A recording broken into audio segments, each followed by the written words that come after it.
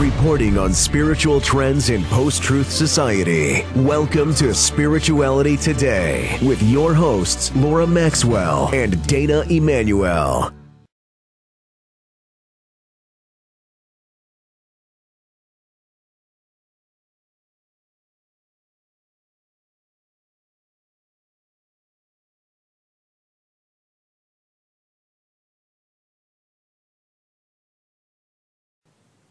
Welcome to Spirituality Today on this, the 27th of August 2018. This is the very first episode of this show with me, Laura Maxwell, and my co-host Dana Emanuel. Hey Dana, how are you doing? Hi Laura, I'm doing great. How are you? I'm doing good, thanks. And you know, I'm excited about this. This is our brand new show. Yes, it is. I'm really excited to be back. Last time I was your guest, and this time I get to co-host with you. What a blessing.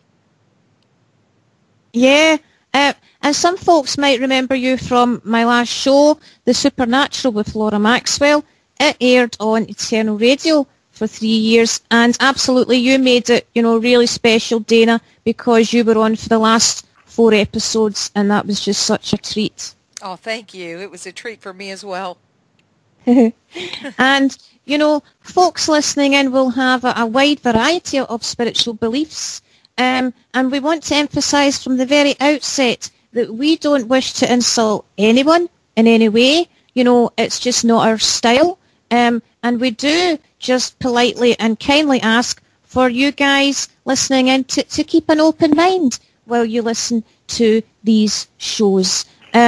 And this show in particular is very special, and we've got very special guests to be on it with us. And, you know, Dana and I can actually relate so much to the guests we'll have on today's show. I'll just give a little of our background before we introduce the guests. Dana was the leader of a paranormal investigation team that worked across Florida.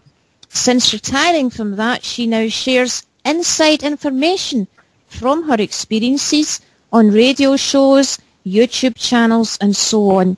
My mother and I were also involved in the New Age and spiritualism, and tragically, she committed suicide. I've since shared on TV and radio worldwide, and in books and magazines, my story has been featured. So, you know, Dana and I are so honoured to help people worldwide who have experienced these types of things. And along with countless others, we've experienced a side of the paranormal that not many people are aware of and not many people talk about. So today we'll be speaking with Laura and Gary, the brother and sister of the late Mark Constantino. You know, Dana and I are so honoured they chose this show to share their story for the very first time. Laura has been asked to share on many radio shows since Mark and Debbie's deaths 3 years ago. And Dana, you know, you and I, we just feel strongly that this is Laura's destiny to share this. Yes, I do too. I really do. I think this is her calling. Yep. And especially just the fact that, you know, folks have been asking her for the last 3 years. And for folks who don't know about this, but many listeners, I think, will remember the famous ghost hunting couple, Mark and Debby Constantino, and they appeared on the famous show Ghost Adventures with Zach Baggins and team. It's been televised worldwide, and it's even on our shows, our channels here in Scotland.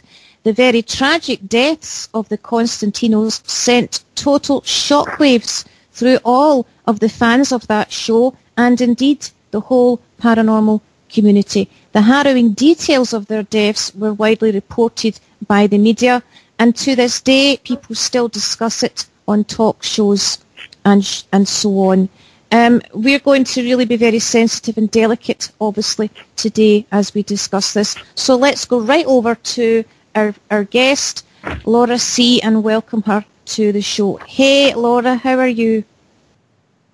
I'm great. Thank you so much, Laura and Dana, for having me and Gary on the show. It means a lot to us, and I'm finally going to get our story out, and it's just perfect. I actually thank you so much for doing this for us. Well, we thank you so much. We thank both of you for your courage in doing this. It's not an easy thing to do, and we're honoured that you're doing it with us. And Laura, you actually made, a 24-hour drive to get to Gary's to do this show, and I think that just shows, and obviously you're just going to get a flight home as well. It really shows how important this is to you. Yes. It is. It's definitely important. Mm-hmm. And 24-hour journey, my goodness. I mean, us here in Scotland, we feel quite impressed if we have to drive down through Scotland to England to get to London, and that only takes 8 hours, Yeah. So, hey, Gary, I can hear you there. Welcome to the show. And how are you doing today? I'm doing fine today. How are you? I'm doing fine too. And it must be lovely for you getting a visit from your sister. Yes. Yes, definitely. Yeah, it must be lovely to see her again. It always is lovely to see her again. That's awesome. And hey, listen, have you guys spoken to a Scot before? Scottish person? Oh, no. No. No, I wouldn't advise it personally, Why is that? Well, the Scots. I mean, Dana talks to me, but she kind of can't help it, the English and the Irish and the Welsh are okay, but the Scots, I mean... Yeah, it's unfair, Gary, we just get this reputation. People think we're all running around with kilts on and swinging haggises over our heads, You forgot the Well, that's right. I won't tell anybody. But don't tell anybody. But we do actually do that. Won't. But we only do it at the weekends. Okay. That's funny. Okay. That's funny. So, really, let's just jump in, guys, and basically, the first question that we want to ask is, can you begin sharing a little about your childhood, what it was like growing up with your brothers and sisters? Well, I came from a very Catholic family, one of 7 children. Mom and Dad were very religious, always attended daily masses all the time, always took us children with them. And Mark, as I remember him, he was an altar boy. He went to Catholic school with me. We were 4-year age difference apart. And he was always a good person. Yes. A very good person. And I'm trying to think of more information I could give you about him. He was just a very good guy. A very good guy. Mm-hmm. And the family he came from, we came from a backgrounded family. We had high standards in the family, and he just was always there too when you needed him. Yes. Mm-hmm. Always, whenever you needed him, he was there for you. Yeah. And Yeah, and the thing is, we all went to Catholic school. That meant a lot to our parents. And, Mark being an altar boy and just us, we had a very close-knit family. We were very loving. We always would say, Mom, Dad, we love you before we would go to sleep at night. Or if we ever called, we would say, Mom, I love you. We would never end a conversation without I love you, ever, in our family. So what strikes me, what strikes me from the family photographs you sent me was, you can see that, you can see the love and you can see the unity there. It was lovely looking at your family photos. Yes, and they were all like that. And the few that I managed to send you of us growing up, There was only quite a few because actually I should have brought more with me to my trip to Florida, but I didn't think about it. But he was just he was a big teddy bear, Mark. Just a big teddy bear. Oh. And I think as the program goes on, we'll share what we feel really happened. At the end. So now I want to ask you. We often discover that paranormal activity tends to run in families. Did any of your close family or ancestors ever dabble in the occult or play Ouija boards, go ghost hunting, tarot cards, anything like that? No. Yeah, I have to second that. We really racked our heads on this, and going back as far as we can think of all of our relatives, none of us ever did anything except I remember when I was young, the Ouija board you could buy in a store, a toy store. Yeah. And I never thought, that, I'm talking about being very young, 12, 13, 14, whatever. And it was just a toy game. Yes. And we did play on that once in a while. And I remember my mom did take me to a couple mediums, and over the years, but it was nothing that I really gave it much thought to because I really never believed in it. It was just, especially the Ouija board. I was like, oh, this is a joke. This is definitely a joke. Yeah. And I could never get. I'm sorry, I could never get that thing to move anyway. So it was that little board in the middle. So I'm like, this is a joke.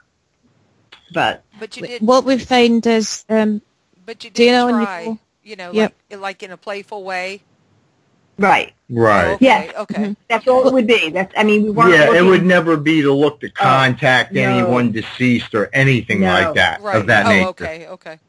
No. What we find is that folks, even if they do things, not really believe in it, or even if they do something even just once, that in actual fact, although the person might not realise it, what happens is it's like a spiritual door has opened in their life to the spirit world, and that can later draw them back into or give them that interest to be drawn back in. Not always, but sometimes we find that. So it's interesting that there is that little bit of history there. So moving on, after Mark and Debbie's deaths, did either of you experience anything paranormal happen then? Well, I never experienced anything that Laura has experienced. The only thing I experienced when we came back from our trip from Virginia was I was in the kitchen one night, in my kitchen. I was leaning against the stove, and there was I had a light over my head in the kitchen. And what happened was I was talking to Laura on the phone, and the light went out. No one else was home but me. The light went out, totally out.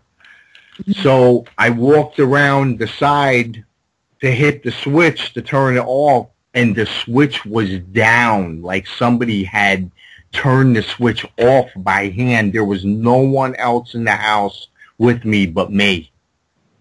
So that was the only strangest thing I had since I came back. Sure. Of something like that, but nothing to the extent of what Laura and her daughter has gone through. What was your response when that happened?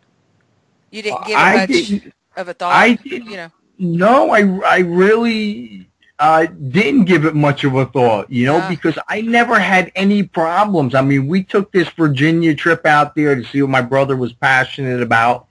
Yeah. We wanted to see what he loved about the job. Yeah. And when we came back, Laura started asking me immediately about things that were happening with her daughter and herself, and she wanted to know from me if I was experiencing any types of things like that. And I said to her, no. I said, I have not experienced anything like that. Yeah, but you weren't. You probably weren't really looking for it, and also by your not responding to it may have been why it didn't continue. You know, because I find that when people give it attention and they're actually looking to maybe contact that person on the other side, or that has passed away, that's when the activity will continue and even escalate. Right. No, I never pushed it in that direction. Yeah, I think as well, Gary, you mentioned that, we also felt that it didn't escalate with you because you just weren't really interested in going that way anyhow. Yeah. So it's almost as if the spirits felt Gary's not interested, but Laura was beginning to get a bit interested, so it's as if they kind of went to her instead, as it were. So Laura,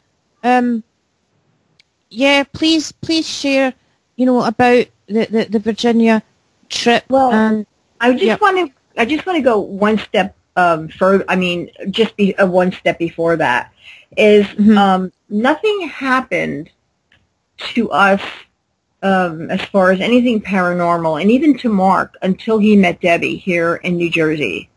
Mark came from, like I said, a loving family. We were very close, and Mark used to hang out at a bar called Churchill's, I think the name of it was, and Debbie was a bartender. And that's where they met, and they started to go out. And I remember the first time I was at my mom's house, I was the first one to leave the house. I had 2 children at the time, and I would just like to go down by my mom's to hear some adult conversation. You're with 2 little kids all day, you go crazy. And I remember Debbie and Mark walking in, and he introduced her, and that was the first time I had ever met her. And that was the last time I ever met her. And I don't know whether it was, she just did not like our family because of the closeness we had. Yeah. Now, Debbie, I remember Mark telling me that Debbie grew up on a street that her backyard was backed up to a cemetery. And that when she was about 5 or 6 years old, that was when she first had her first encounter with a spirit or an entity in her bedroom. And that sparked her interest. And she did come from an abusive family. Her father was an alcoholic, and she was an only child. But Mark, absolutely nothing until he met Debbie. Wow. He didn't play around with the Ouija board that you mentioned earlier. No, not at all. Sometimes, as we know, that's what happens. It's a loved one that brings us into her husband or wife or whatever. And it's the way it goes, But tell us a little bit about that. Why did you go to Virginia? Why did you want to go to that paranormal investigation? This was just 3 weeks after Mark's death, is that right? Yes.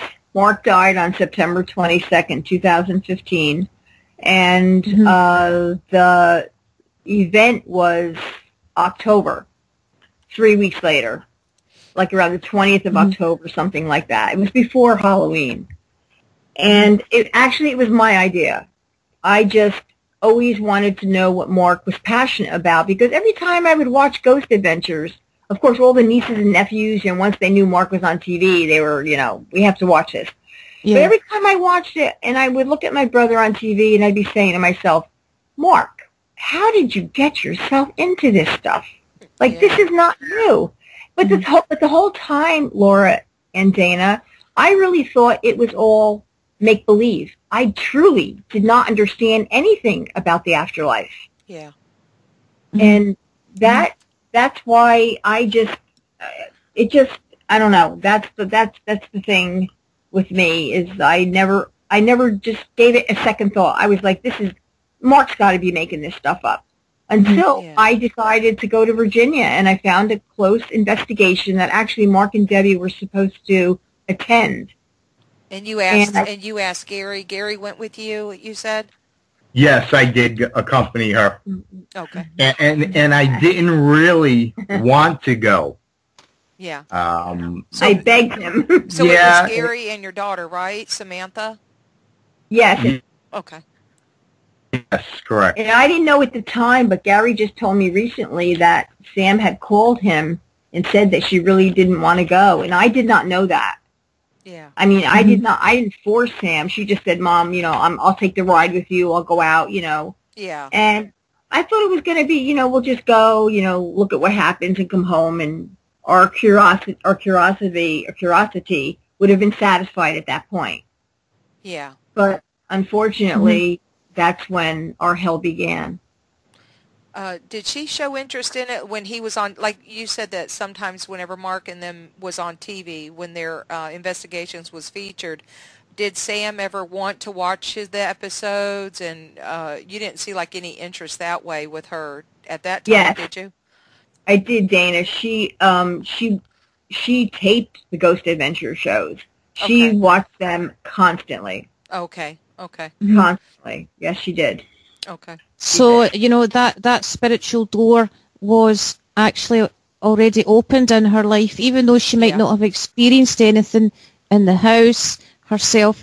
It's like her spirit had already become open to such things, even by something simple like just watching those TV programs. Yes.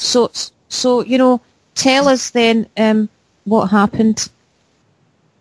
Okay, well, the place we went to, when I looked it up, it was a historical site in Chester, Virginia, and it was known for its haunted activity. So after we all went, after we finished our investigation, it was like 3 a.m, and you start from there, Gara. And we had taken a little break, and they had a little hall set up for us to sit down and have something to eat. And we were having something to eat, and I'll never forget it. One of the paranormal investigators came in and said, they knelt down by our table and said, if you can please come outside, we want you to listen to something that we have made contact with your brother. Oh, wow. And we all just were beside ourselves with this. And we immediately dropped everything we were reading and we went out. Sure. And there was a gentleman out there. Founder of that group. Our group we were in, right. Yeah. Oh, okay. And one more question just before he finishes. When we signed up for this group and he knew who we were and I told him, he said to us, okay, I'm going to, you don't have to pay. We're going to put you in, but we're not going to say you're Constantino'S. He had to give us a separate last name. Yeah. He did not want any of the people there knowing who we were. That soon after Mark died. Oh, okay. That was, he was trying to protect your that was smart. privacy. Yeah. yeah. Okay, so go on. So what ended up happening is we all went outside, and he had one of these devices in his hand, the EVPs, where they catch noises and different voices. Recorder. And he said to me, Laura, and Sam, he said, I want you to get real close to me. And he says, I want you to listen to this and tell me if you think it's your brother's voice. And he played this thing back, and sure enough, I thought it was my brother's voice. 1,000,000% sure. We all looked at each other. We had tears in our eyes, and we were like, yes, that's definitely Mark's voice. Wow. That's when I started becoming a believer. But until then, I was still skeptical about this whole trip. I still did not believe.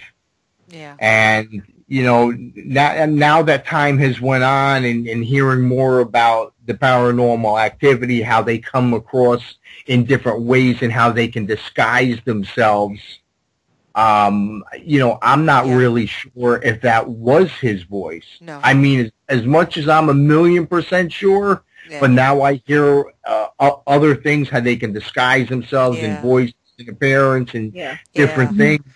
And they can mimic so well too. Like I said, they can mimic the voices, the appearance, smells of those that we love and have lost. Right. And they do that to gain our trust. Because they want us to believe them. That first off, that they are still here with us. Because the Bible says otherwise. But and they feel like it's almost like, you know, going to a psychic, and the psychic gives really good, accurate information, and it totally convinces that person, wow, this has to be them because it's accurate information. How would they know this? But they don't realize these demonic spirits around us all the time, trying to tempt us. They watch us. You know, they even report things to God, you know, because it's in the scriptures, you know, like in Job. But the whole thing is, once they convince us, okay, well, that's them, usually the person will go deeper into, you know, trying to communicate with them, and the door just keeps getting open wider and wider, you know, and they're vulnerable and don't even realize, you know, what can happen. And I think as well, you know, Dana's obviously an ex-ghost hunter, so she's speaking from experience, and I'm an ex-spiritualist. And, you know, we also found that a lot of my medium and psychic friends would say that, you know, sometimes a mischievous evil spirit does get in, and it will impersonate your dead loved ones. It's not actually them, it's impersonating them, and sounds so much like them. Yeah. So, you know, eventually we start to wonder, well, maybe they're all just demons then, impersonating the so-called dead, and basically through various things, that's what Dana and I eventually discovered, as a whole lot of other ghost hunters do discover some of them. You know, and I remember even going to a house a couple of years ago because a woman said there was entities in her house that were impersonating people who were alive. You know, her relatives who were in the next room. These entities were turning up. So, yeah, you know, we went there and cast them out. But yes, as Dana says, and I know for a lot of folks listening into this, they'll be saying that's absolute nonsense, complete and utter nonsense. You know, the Bible isn't real, Jesus Christ isn't real. So it might be worth me kind of us saying at this point, I used to think that too. So did Dana. Yes.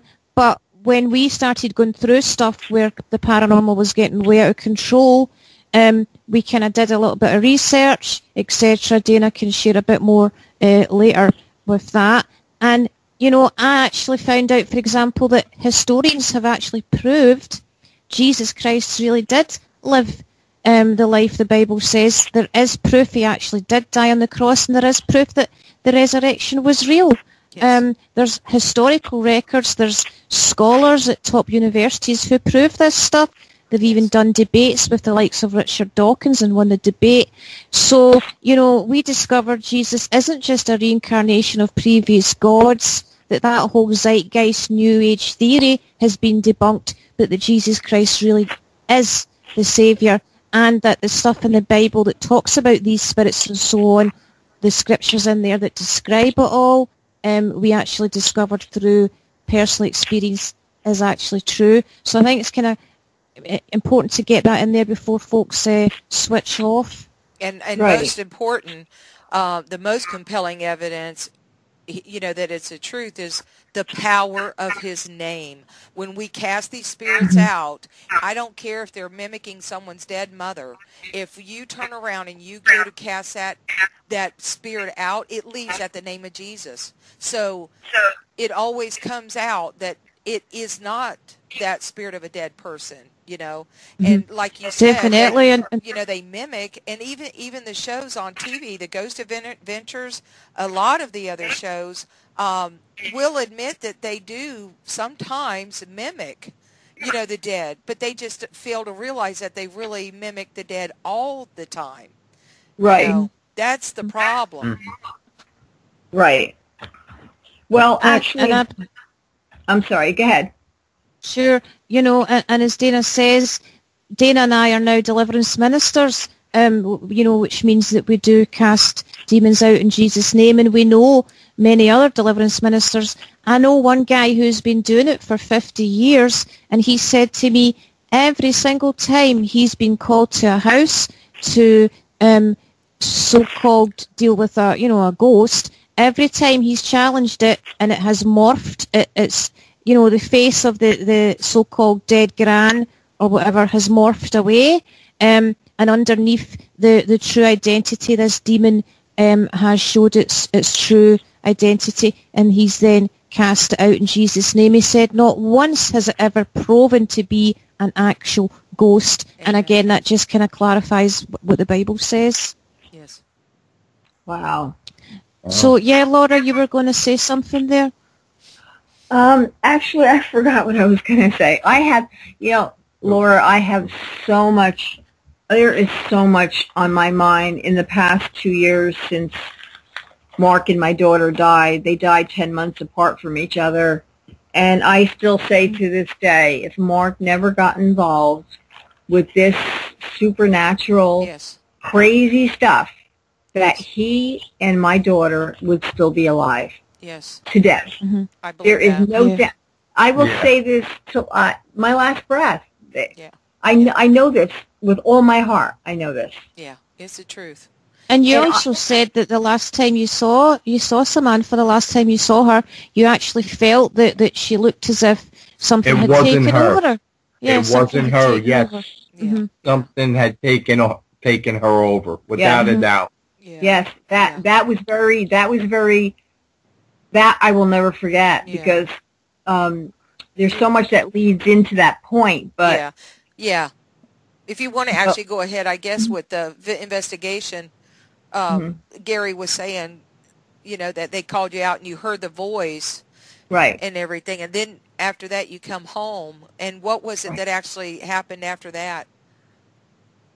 Okay, the first thing that happened after that, and it was very quickly, maybe a couple weeks.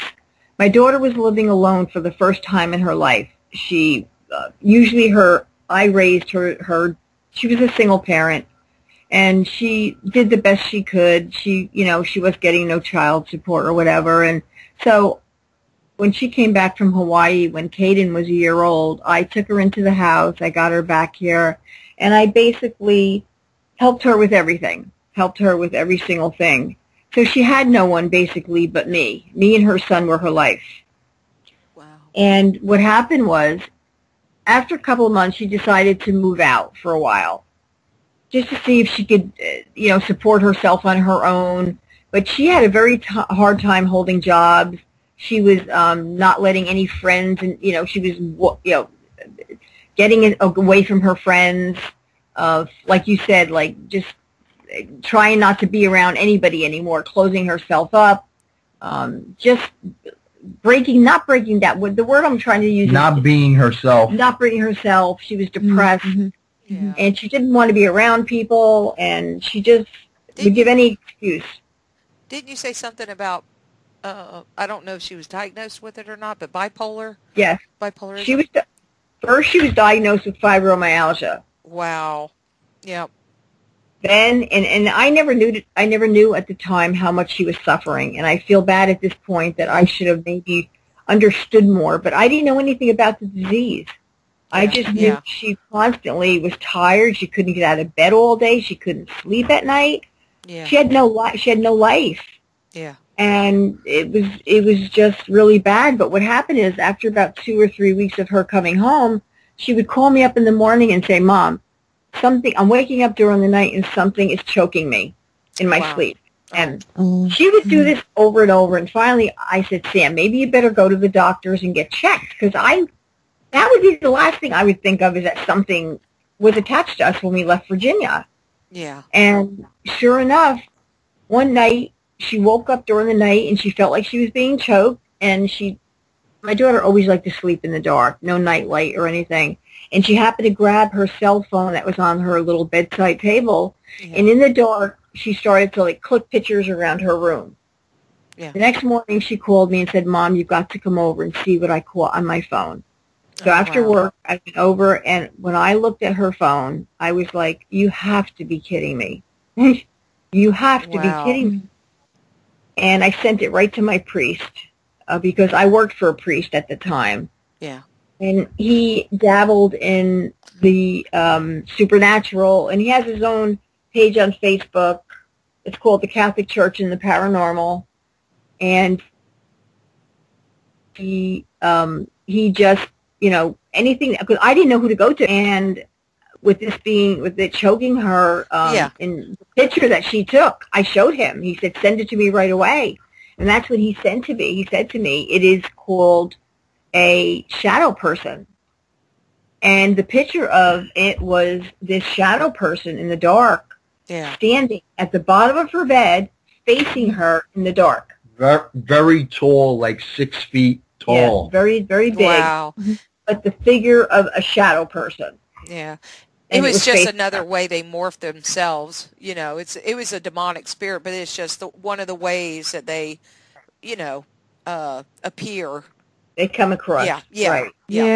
Yeah. It's just like, you know, I sometimes share with folks how we've discovered as well that many people, whether the entity masquerades as a ghost or a shadow person or even looks like a fairy or an alien or anything like that, no matter what type of entity, spirit guide even, no matter what type of entity it pretends to be, when challenged at the name of Jesus Christ of Nazareth to show its true identity, it is always showing up like a demon. And it's exactly what, you know, the Bible does explain happens with people involved in spiritualism, witchcraft and so on.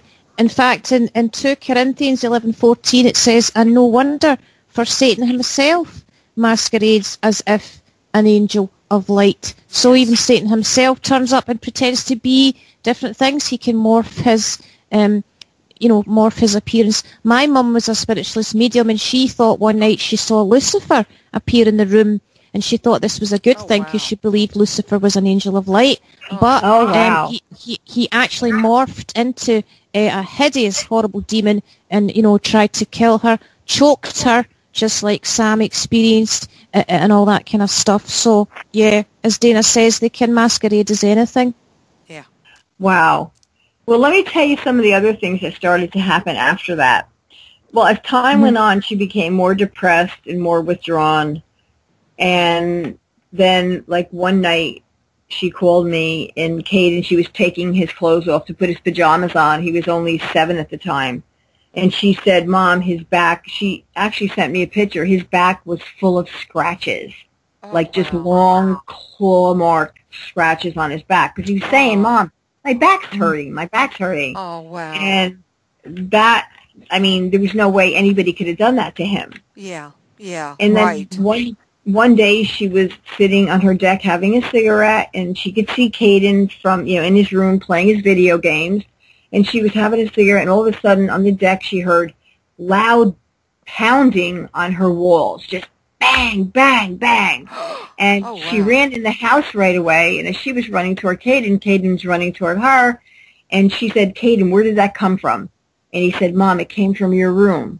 It came from your, because their walls were backed up to each other. Yeah. So with that, she went downstairs to ask her neighbor under her if they heard anything. And they did not hear a thing. Wow. It was just trying to scare her and him. Yes. So, you know, of course we called Father again because he was the one, he was my go-to whenever anything I couldn't explain happened. Right, right. And then after that, what else happened? Another time, because I have a cleaning business, so my daughter wasn't the cleanest person, so she would always say, Mom, come over and help me clean my house. And I was like, okay. So I went over one day, and I'm cleaning her living room and her kitchen, and I was fine, you know.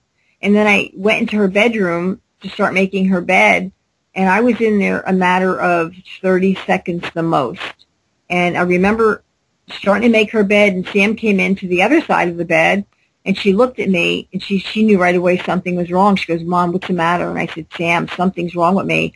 All of a sudden, and I was not sick, all of a sudden a sickness came over me, a nausea, I wanted to vomit. Yeah. My head just started to pound and spin, and I said, Sam, I feel like I'm going to throw up. It's just something made me so sick. Yes. She looked at me and she said, Mom, get out of my room right now.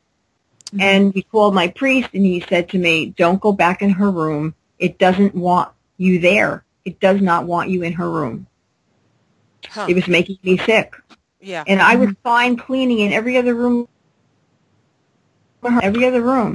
Yeah. Now, Laura, tell her about the time she was sitting on the couch in the middle of the afternoon watching TV. Yeah, this is one of the big ones. But before I get to that, I think I mentioned this to Dana once about my daughter was delivering pizzas that night, and I got a call at about 11 o'clock from her boss saying, you've got to come pick Sam up. She was in a car accident. I drove to pick her up. It was about 20 minutes from my house, and I got to her, and she was hysterical. And I said, what happened? And she said, Mom, this shadow person shot out in front of me. Oh, wow. As I was coming up a driveway to deliver pizza, and it caused her to go into something, swerve into something. I can't remember now what it was. Oh, no. And she couldn't drive. She was just too shaken. So now listen to this. I get her in my truck, and I just had a small pickup truck with a front cab. I got her in my truck. I hadn't even turned the ignition on when we heard 3 claps. Wow. Between the two of us in our seats. Oh, my goodness. Wow. We looked at each other, and my face turned white, and I'm like, oh, my God, did we just hear these claps? And Mom, and she was like, Mom, I know what it is. It's mimicking. It's telling me, ha, ha, ha, look what I just made you do. Yeah. Like it was a joke to this entity. Yeah. That he could have killed her. Yes. And he was joking around. And then another time, before I'm going to get to the more serious part at the very end, but another time she was in my house washing clothes in my basement, and she was on the phone with her friend. And she said, Mom, hold my phone and talk to Jason. I just want to put clothes in the wash, whatever. And we started talking, and all of a sudden I hear this deep growl come across the phone. Oh. And I got quiet. This guy, Jason, got quiet. And then all of a sudden Jason said, did you just hear that? And I said, yes. And please tell me, Jason, it came from your side of the phone. And he said, I'm sorry, Laura, but it came from yours. Oh. It came from my side of the phone. And this was Sam's phone I was on. Yeah. I gave Sam, I'm sorry, go ahead. Well, I just want to ask one question. Isn't that the one person that was sort of like a medium or something? Yes. Okay. Yes, he was. Okay. I just want to make sure. Oh, wow. I didn't make that connection before. And Jason did reading some things for people. Yeah. Yeah. And he was also an atheist. I didn't realize that at the very beginning. Whether that makes a difference or not, I don't know. But I never picked up my daughter's phone from that point on. And then toward the end, when it really started trying to really harm her, she called me one day. Kaden was in school, and she was delivering pizza, so she was working at night. And she said, Mom, I was sitting on my couch. It was right after Christmas. Her Christmas tree was still up. And she said she was sitting on her couch, and her couch was not backed up to a wall, so it was, there was nothing behind it. It was backed up to her dining room. And she said all of a sudden, like it was like a linebacker just banged into the back of her chair, and she fell forward. It knocked her completely off the couch. The force of that knocked her off the couch. Oh my goodness! And after that happened, she was trying not to get scared because she knew what it was. Yeah. And she sat back down on the couch, and then she said, out of the corner of her eye, she saw something not of this world crawling on all fours. Oh, and wow! It was coming from her bedroom, and it crawled into the living room. And she had a coffee table in front of her couch.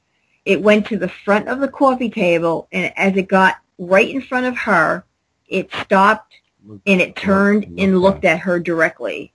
And when it looked at her, it morphed into a standing position. Yeah, it just stood up. And she said she was literally frozen. She said it had horns, it had red eyes, it had long, like, arms that were like Gumby-like arms, she described it, like arms that touched the ground. Wow. And it was about 7 feet tall. And this she said, I'm sorry to interrupt. And this was within that 3 weeks after the investigation? No, now we're going on to 2 months later, because when all this started to happen, I went to my priest. And I said, Father, can you help? And my daughter had lost her faith after her best friend. I told you, Dana, I don't know, Laura, if I told you, he was in a car accident, and he got pinned up between two trees, and his gas tank caught fire. He burned to death. And this was my daughter's best friend from kindergarten on up. And she blamed God, which might have been a natural reaction. You know, you're so mad when something like that happens. She's 31. And she lost her faith after that. Oh, that is so sad. Right. So Father said to me, I cannot come in to her apartment until she gets her faith back, because I'm afraid to come in there. And he had her go into church and go into confession and trying to get strong enough before he entered her apartment with another priest. Did he counsel her? He talked to her, and then he also had her speak to another couple. I think their name was Kenneth and Farah Deal. Oh, those were more investigators, though, wasn't it? No, they're on the Christian. They're into the Christian side of the paranormal. They have a podcast also, but Father would always go to them and say, "What do I do? This is going on now," and they finally said, "You can't wait any longer. This is physically now trying to hurt her. You can't wait." Wow! You can't wait. Yeah. So that's when Father managed to get involved, and that's when this was now in January, maybe. It was in January of the following year. So this has been going on since November. Yeah. Oh wow. November. And so he had come in with a priest. We had to leave the house, and he cleansed it. He came in full garb, you know, with his Bibles and all the stuff they come in with. Holy water, everything, plus holy water. And he said to me that when he did enter her bedroom, he heard the growl. He heard a growl going into the bedroom.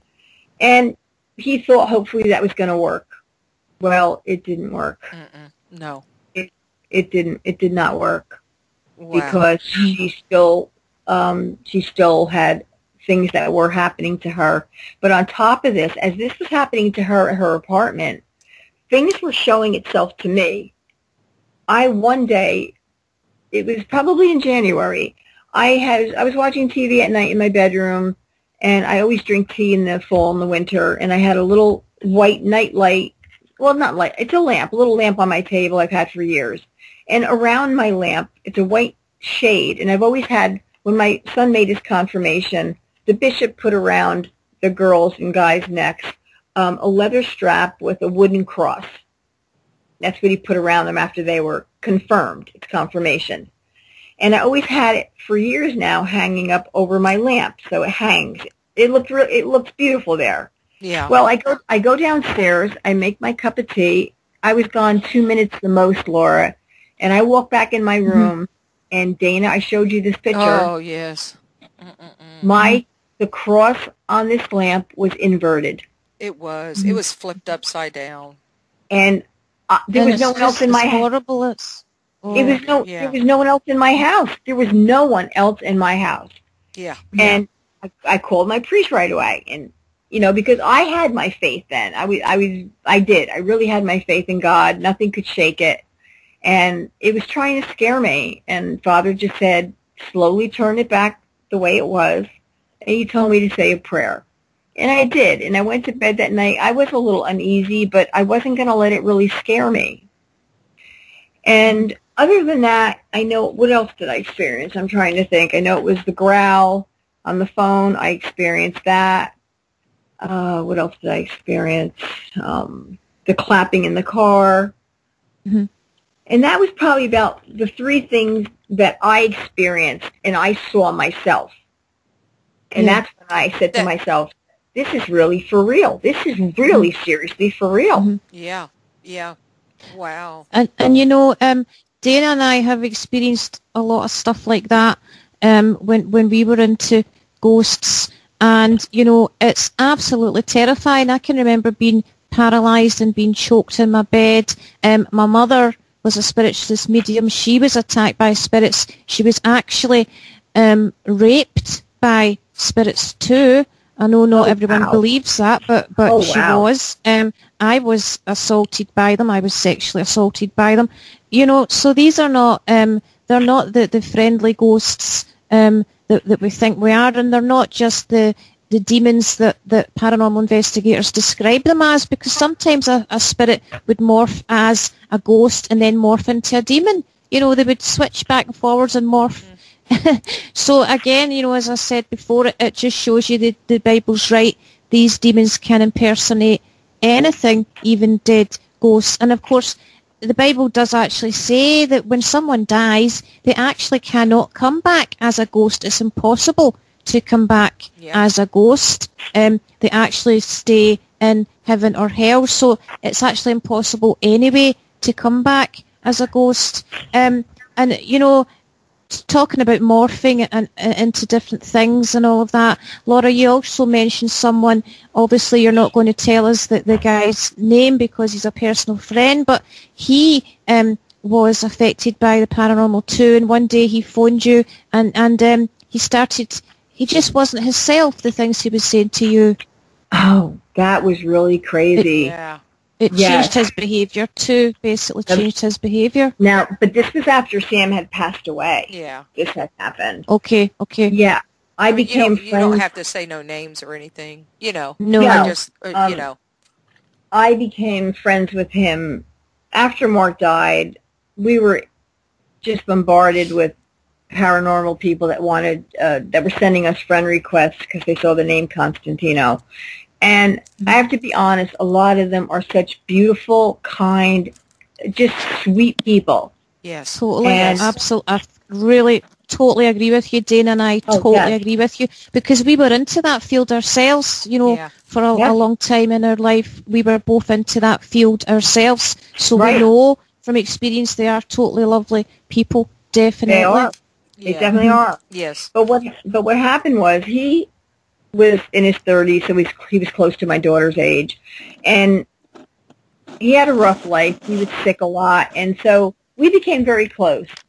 Because when I had my first pregnancy, I had 3 boys. I had triplets that passed away on me, and after that, you know, I did have 2 sons. I did have 2 sons and a daughter. But I always say to him, you know, Jason, I just clicked with him. And I would always say, I love you. You could be my 3rd son. And, you know, he called me mama. Like, it was just, he was from Virginia, and he was, you know, very sweet. Southern. Yes, very sweet. That's the word I want to use. Yeah. And then one night he called me, or I called him, because there was something on TV that just freaked me out. I can't remember now what it was. And we started talking, and he said to me, because I had put a picture of myself on Facebook from 20 years ago when I had a really good shape back then. And I had a really nice dress on. It was at my son's confirmation or communion. And I had really tall heels on, black stockings. And I remember him saying to me, you know, I've been looking at that picture of yours. And he said, you know, I'm trying to figure out, you know, like all about how that shoe's tied around your leg.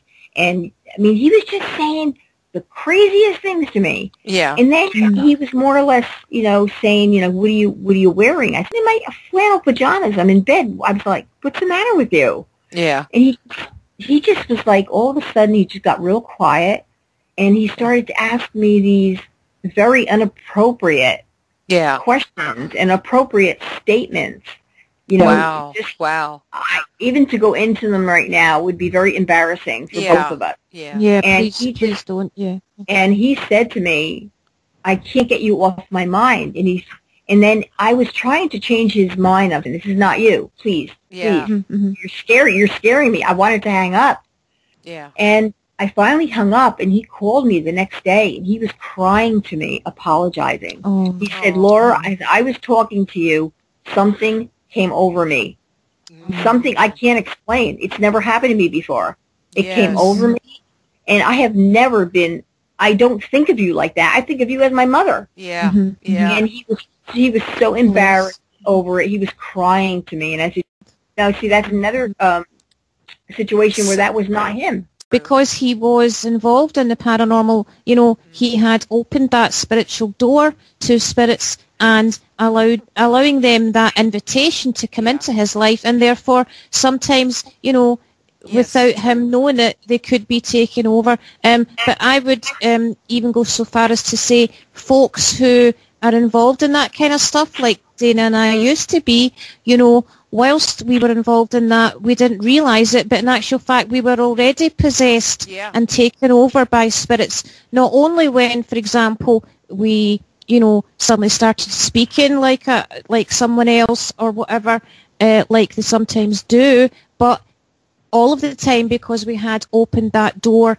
that the Bible warns not to open. And, I think Dana's even got some examples of that, what you're talking about, being taken over, that you could share as well from the ghost hunting show. But as I say, I want to emphasise that just because a medium or a psychic or a channeler sometimes appears to be taken over by a spirit or a demon, it's because those spirits want the person to think, hey, we've just possessed you and then we're away again. But in actual fact, the truth is they are always possessed by these spirits. When Dana and I came out of the paranormal and came to Jesus Christ for exorcism, we literally had demons cast out of us that had came into us during our years involved in that kind of stuff. Yeah. Wow. That's that doesn't surprise me now because of the things I'm finding out. It doesn't. Yes. Like when I went to get my deliverance, I literally went with the intentions of taking my husband to get him deliverance because I thought that I got an attachment on some of these investigations, and when I brought it home, and that it attached to my husband because my husband kept getting attacks. I mean, when he tried to pray, the fan went flying across the room into the wall. And there were so many incidences, and we woke up one night, and it had assaulted him. It would come as a spirit of a woman, a very attractive woman, and it would seduce him, and then but then it would turn ugly, and it would attack him. And that one night, it did that to him, and he literally, after everything was said and done, and we were rebuking it and everything, he had a big bite mark in his growing area. So I thought, okay, I need to get him deliverance. So I took him to a church. And while we were there, we went down there, and I started telling the pastor, what was going on. And he said, I told him that I was an investigator, and I thought maybe a spirit attached to my husband. And he said, honey, you got to stop doing what you're doing. And I said, why? What do you mean? He said, well, it's because what you're doing. He said that gives the demons the legal right to come in your home and do these things. And I was like, really? I just didn't even put that together. I thought I was helping people, trying to clear their homes and stuff. Well, then when he started praying for my husband, he also started praying for me. And little did I know, when he started doing that, I was the one that started manifesting. I felt like I needed to get out of there. It was like a really bad panic attack that I couldn't control. And I kept thinking, what am I going to do? What am I going to do? And then I thought, well, wait a minute, maybe I need to just rebuke it in the name of Jesus, So I just started rebuking it, and I was like, you got to leave now in the name of Jesus. You've got to go. Well, then all of a sudden, that feeling I was feeling, it broke. It just stopped.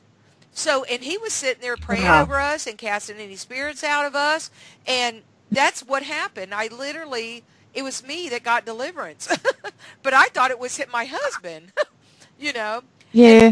And I want to add, just because I just went through that, I wanted to add, it's very important, my husband had on a rosary bead necklace, and the guy asked us, he says, why do you have that on? And my husband said, well, I got it on for protection.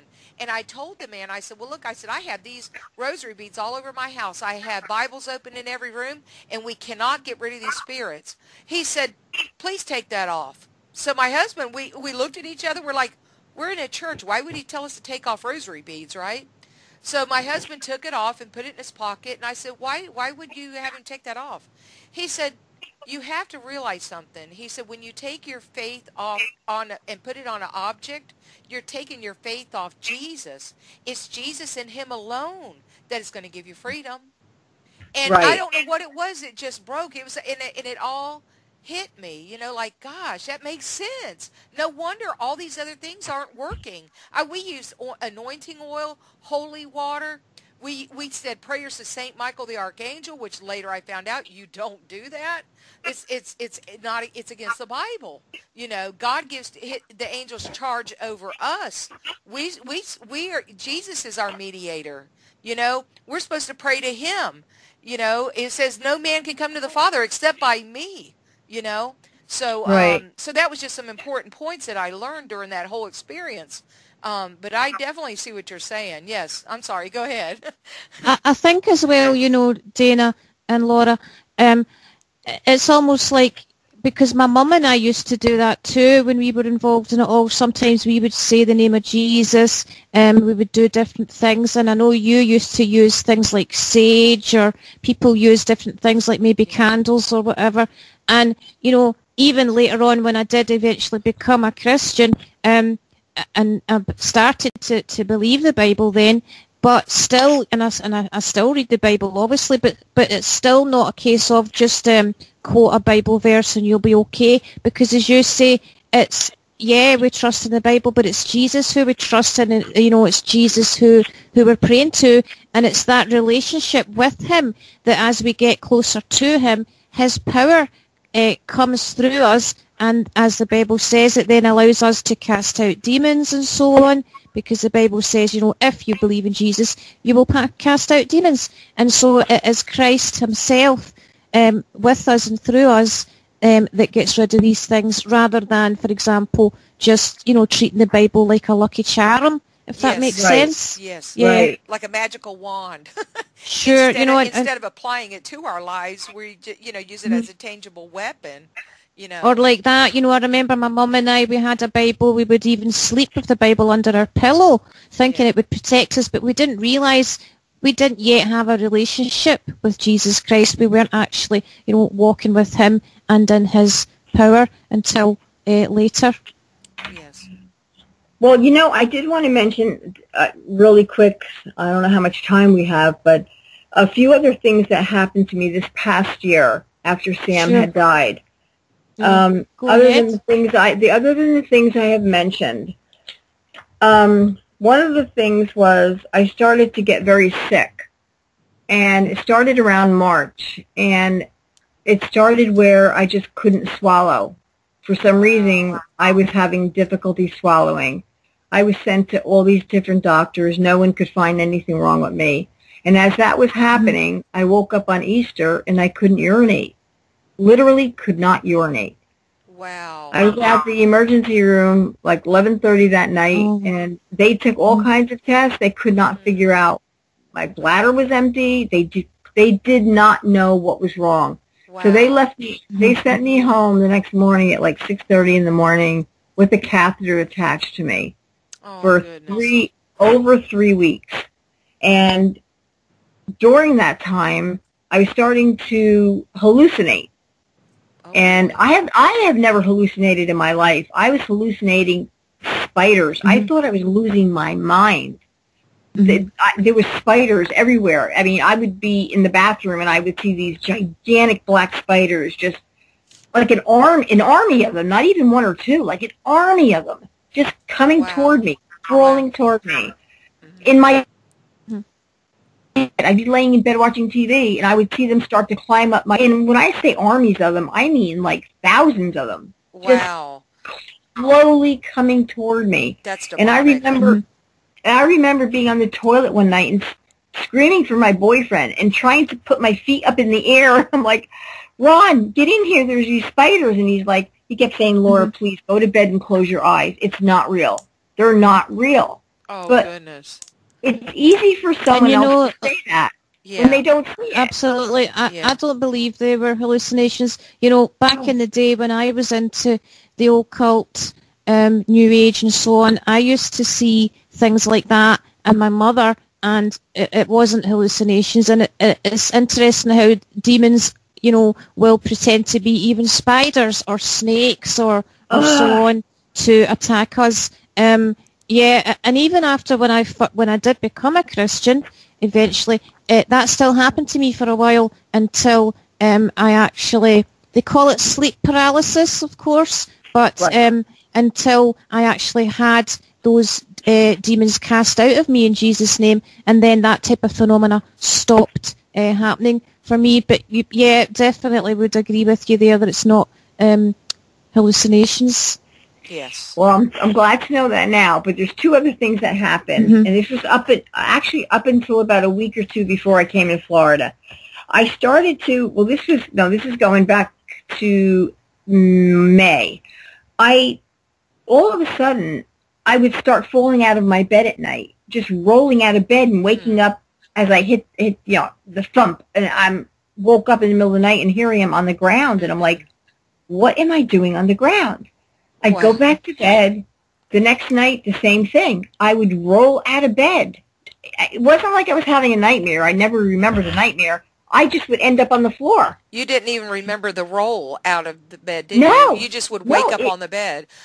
I'd wake up on the floor. A lot of people actually, when they are, there's an open door to the demonic, a lot of times they will be pulled out of their bed. That is so common.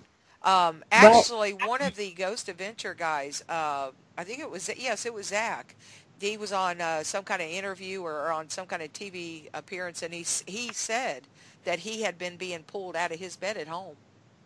Wow. Yeah. It happened to me and my mum too, and I remember my mum used to scream from the other room, and I used to go run through and see her. And one time she literally was picked up from her bed and thrown right across to the other end of the room. Jesus, yeah. Yeah, oh, yeah. Man. Wow. And then the only other two things that happened that I wrote down was right before I came, I was in my bed recovering from actually, after the third time I fell on my shoulder, it actually tore the tendon off my bone. That's when I needed surgery. And I'm still healing from it. I'm not working. As I was laying in bed... It actually injured her. That's unbelievable. Oh, that's terrible. The tendon it tore my tendon right off the bone after the third fall. Oh, man. And then I was laying in my bed, and I have a beautiful picture of my daughter next to my TV on the wall. And I remember I was looking at it, and I was babysitting Caden that weekend. He was downstairs on my computer.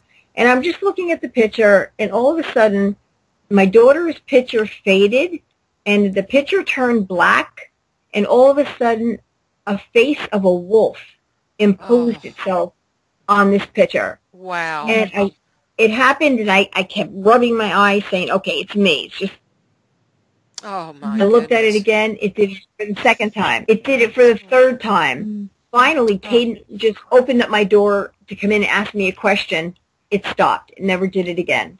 And didn't you say that was like one of her favorite animals, or she Yes. had a wolf? Yes. She raised a full-fledged wolf for 9 years. Oh, my goodness. Wow. Oh, wow. It was like it was making that connection, though, and doing that play with your mind. Yeah. Yes. Isn't that whole incredible? time. Wow. And the whole time I was saying, thank you, Sam. You're giving me a sign. You're showing me. I see.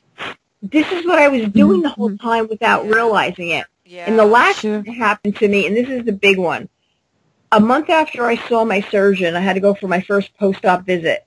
He said to me, take the cast off, take this big sling you're wearing off. I want you to try to get used to it without it. Just be careful with your arm. I was downstairs in my backyard letting my dogs out to run around, and there's cement that leads into my basement. I took 2 steps on the cement, and something pushed me. I distinctly felt a push. It was not a windy day. It was a very muggy, warm day. And as I was falling forward, the first thought that went through my mind is, oh my God, this is your first day without your cat. This is your first day without protection on your arm. And as I was falling, I didn't know what to do. I knew I couldn't put my arm out or I would have been in surgery again. So I fell. I just tucked my arms into my chest and fell forward. I cut my face. My knees were all bleeding. But thank God my arms were in that position where they were tucked into my chest. And something pushed me. There is no doubt in my mind. I was pushed by something. I was pushed by something. Wow. So it basically was trying to injure you the second time. Exactly. Wow. And then, in fact, I just remembered the last thing. The last thing was, I don't listen to my voice messages all the time, so right before I left for here, I played my voicemail, my messages I missed. And the last one, I'm not sure, Jane, if I told you this one.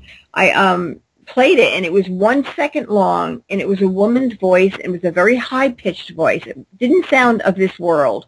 And all it was, help me. Oh, 2 words. Wow. Help me. And it was 1 second long. And I kept replaying it saying, am I crazy or am I really hearing this? And I let tons of people listen to it, and they all heard it. So I took the envelope information and took the phone number where it said it came from. As I called it, I realized it was my real estate agent because my house is for sale right now. And she said to me, Laura, I never made that call. I know I never made that call. And I said, I know you didn't, Michelle, because it doesn't even sound like you. So she said, send it to me so I can hear it. I sent it to her. Out of everyone I sent it to, she was the only one it would not let hear the voice. Wow. And the funny part about it was we had an open house that day. So she was in my house alone for 4 hours that day. Yeah. Sure. So Father, when I talked to Father, he said it could have made it, he could have, tried to reach you through her cell phone since she was in your house alone for 4 hours that day. Yep. And she checked her phone records and everything. Laura, it was not her. It was not her. Sure. Sure. I remember I shared with you guys before, and the wonderful thing is you guys are both in the States and you can talk to each other real time, and I'm 5 hours ahead. So it's been great. I've been loving it knowing that you two guys are on the phone together sharing stuff, and then I catch up later with what you shared. I'm so grateful that you both can do that. Yes. And I remember a couple of years back I was called to a house, and the woman told me that she had phenomena in the house, and by now I'm a Christian by now, and I go to help her, and it was winter time. She had the radiator there. It wasn't plugged into the wall. The power wasn't coming through. It was electric. She had it switched off, but all of a sudden it came on, and the heat started to come out of it. We saw this so-called shadow figure walk between the two of us, which obviously I knew it was a demon. And then my cell phone and her cell phone were switched off, but they both turned on, and they began to talk to each other using her voice and my voice. Ooh, God. And obviously they were just trying to scare her, freak her out. Yes. But I just took authority over it, and I said, this is a demon. These are demons that are doing this, and I'll take authority over them in the name of Jesus Christ of Nazareth, and I cast them out. And they left, and she didn't have any problems in her house again. But these things have got supernatural power. They can affect the electrics and all of that. Yes. Right. And talking about how they affect people's behaviour and can change people's behaviour, they can make people do things that they would never normally do out of character and so on. Obviously, we feel that's what happened with your brother, Laura. And, my mum, she was the sweetest person you could meet, and yet her so-called spirit guides were telling her she had to kill certain people. She had to kill the neighbours. She had to kill my dad. Anyone who knew my mum would think that's so out of character for Laura's mum to get that way. So she was having things happen in the night constantly by this time, and she went to the doctor for sleeping tablets, and the doctor said, there's no such thing as ghosts. You're schizophrenic. I need to put you in the hospital to protect you, obviously. And it was round about that time that I became a Christian and started to hear all these stories about people being free from all this kind of stuff. Yeah. And I became a Christian. But the church we joined was just a new church. The pastor was just a new pastor. He didn't yet have that experience of deliverance ministry, a.k.a. exorcism. He'd never cast out demons before. And when my mum came home from the hospital, her house was still demonized. She was still getting attacked. And because the pastor didn't really know how to help, she actually killed herself. My God. Wow. And that was 26 years ago now, and I hear this kind of thing again and again and again from people who've been involved in these things and affected by these things. But then I left that church and I found a church that did have exorcism. the deliverance ministry there, and I got all the demons cast out of me in Jesus' name, and all the paranormal activity stopped for me. Dana's got a very similar story there, and now she and I are so grateful to be able to share with people. Similarly with your story, Laura, that demons do change people's behaviour. Yes. You know, and I'm really keen at this point, Laura, if I can ask Dana to share a really good example of that from, you know, the TV show that she watched. You know, and we bless the guys, by the way. We don't want anyone to think we're being nasty here. We are not. You know, Zach Baggins and the team, any ghost adventures that are doing this stuff, we are not out to attack you guys. We're not out to insult you in any way. Dana and I were into that too. And if anything, we just want to gently and lovingly warn you guys. And so, Dana, please share what you mentioned earlier about that particular show. Yes. I actually had seen on several of the episodes. Actually, it was even other shows besides the Ghost Adventures. But even on the Ghost Adventure shows, on several of the episodes, you see, like while they're doing the investigation, suddenly one of the investigators would be taken over by a spirit. And it would be like temporary episodes of it, but even to the point that they would turn around and try to attack another one of the investigators. Wow. And I mean, I've got clips of it, but we're not going to, you know, do that because, you know, out of respect for, you know, the show and copyright and everything. But also on the documentary of the Demon House, the Zach Bagans documentary of that house that he bought, and he, you know, did a lot of very thorough, you know, investigation of it. There was several people that was hurt, come down with mysterious, unexplained illnesses. There was the one guy, he was a cameraman, his name was Adam, and when he went, they were at the house investigating and everything and filming, and he suddenly started feeling bad, and he went and he laid down in the back, and I think he said it was in the basement. They left there, went back to the motel, and he started just vomiting blood.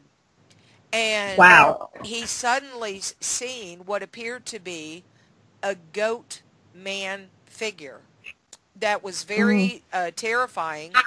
And then next thing you know, he yelled for Zach, he's coming down the hall, and then he starts like banging on the wall and yelling very loudly obscenities, taunting the spirits, you know, to come out and do more. And I mean, he was just cussing, and it was just so weird, you know, the way he was acting. But they ended up, the cameraman got so out of control acting this way that a couple days later, I think they said, was he told Zach to go into the bathroom to get a razor blade and to cut his own wrist and kill himself. And so they actually let him go. It was either his wrist or his throat or something, but it was just, he was telling Zach to do that. So that was the spirit, you know. I mean, that's the way it happens. And then I guess after he left the show and everything, now he's got the letters, I mean the number 666 tattooed on his hand. And then there was another man that was in the investigation. He was an elder man. I'm not sure of his name. I tried to get it before we started, but I couldn't find it. But, oh, man, the poor guy, he was doing the investigation with Zach, and he started feeling really bad. And he said he just felt like he was going to pass out and stuff. Well, during that time, even Zach, something took over him, and he almost attacked the man. He had to walk away because he said he didn't know why, but he felt like he wanted to attack him, and he had to catch himself. And then he said the guy started feeling bad and everything. Well, then the guy ended up in the hospital. He had been bleeding out of both ears, and his organs started shutting down. They couldn't figure out why. I mean, he was in the hospital. This is documented. You know, they couldn't figure out why or what caused it, but he come back around. You know, to this day, I don't even think that they found out why. Well, there was another girl that was involved in the house. I think she was a prior resident of the house. Like before the other family that the documentary was about moved in, And they stopped by and they were asking him to do some, EVPs and stuff. I think they were just wanting to, she was interested, you could tell. Well, suddenly, a little while after that happened, she tried Was this to commit Erica? suicide. Yes, Erica. This was Erica? Yeah, she tried to commit suicide. Well, they had a priest come in and try to do a exorcism of her. Now, I don't know because it didn't update and show what happened after that. But this is what I think is important and makes a connection with you two, is the fact that he said that after Erica's suicide was aired on TV and it got national attention, Debby Constantino called him and said, or texted him or something, and said that she thought that they came in contact with the demon that is in that house remotely, and that they were, asking questions and all, and the demon said something about something's wrong. And right, then, I remember that. I heard that. Right. And then after that happened, he said that after that, 2 months later, that's when the tragedy happened. So, right. And I know that I don't even think he would have put it in the documentary if he didn't think there was some kind of connection. Right. Right. Right. But my thing is, I personally don't think it had to do with that house. I think it had to do with just the constant being an open door to these spirits and talking to them and trying to listen to them. And, I mean, that is just, people think that playing with an Ouija board is more dangerous than using a audio recorder, but it's not. It's the same thing. You're doing the same thing. You're communicating with spirits. The EVP, EVP recordings. You're wanting to them to contact you. So it is basically for a sign. Same. Right. You're asking them to show you a sign, and what could that sign be? That's up to them. Whatever they want to do, And it's really, really dangerous. It's very, that's a common misconception, is people think that, the Ouija board is what is dangerous, but you can just sit and talk to them that way. Well, see, the reason why all this stuff does happen is because the Bible warns us not to do these things, and that's why. People think, oh, God's not fair. Why would he withhold something good from us? Why would he not let us talk to our dead loved ones? It's not that he's withholding something good from us. He knows that that's not who's going to respond. And he's just letting us know, don't do that. It's dangerous. He gives us the warnings to not do it. So, and then when we go against his word and stuff, then that's when we are no longer under his umbrella of protection, and then these things happen, And so many of us, we've got friends as well who are in the deliverance ministry, and they'll say that, a lot of paranormal investigators, ghost hunters and so on, do get affected by spirits attacking them and so on. It certainly happened to me and my mother and a lot of mediums that we knew, but it was something that we didn't talk about because it wasn't a good advert for, spirit communication. And they would also say, well, there's reasons why this can happen, blah, blah, blah, and kind of rationalise it away. But at the end of the day, we believe, as Dana said, the Bible, what it says about this stuff is true. So there's a lot of paranormal investigators out there and ghost hunters out there who do suffer, maybe not to the extent of what we've shared, but they do suffer, and basically this is the reason why they are suffering the way they do. Yes, and they don't always come through as paranormal activity. They come home with us and they wreak havoc in our families. I knew a lot of people in our circle, of our paranormal friends. A lot of them had divorces, broken up families. They were constantly fighting, having, court cases going on. I mean, it was just, and I know that's common anywhere, but it really is a lot. It seemed like a lot more within those groups, because you're really opening yourself up to that stuff, Right. And that is the enemy's goal, is to steal, kill, and destroy us, Right. Well, there's one more thing I want to finish before I finish with my daughter. The night she died, and I realized I couldn't save her. The last time I saw my daughter. She was very agitated. She was picking fights with me. And she said to me, I'm going to go out to Walmart. I need a fan for my room. It was very hot because we had just gotten back into our house after the fire. And we were in a Holiday Inn for 5 weeks.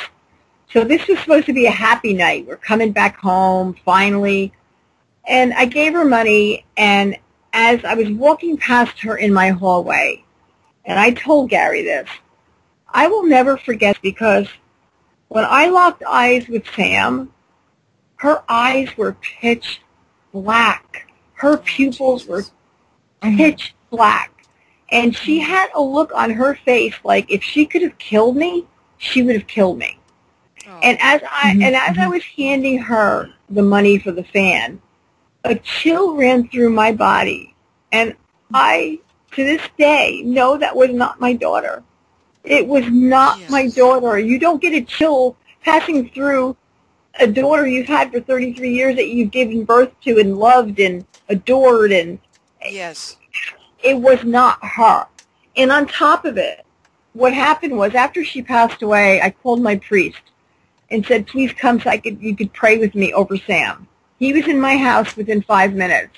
I remember a couple of weeks later he told me, this was the first time he entered my house, and he had said to me, I'll make this quick, and he said to me, Laura, when I walked in your house, he said, I had never felt so much evil surrounding myself in one place in my life. Now this is a priest. Yeah. He said to me, the minute he came in my house, he couldn't wait to leave.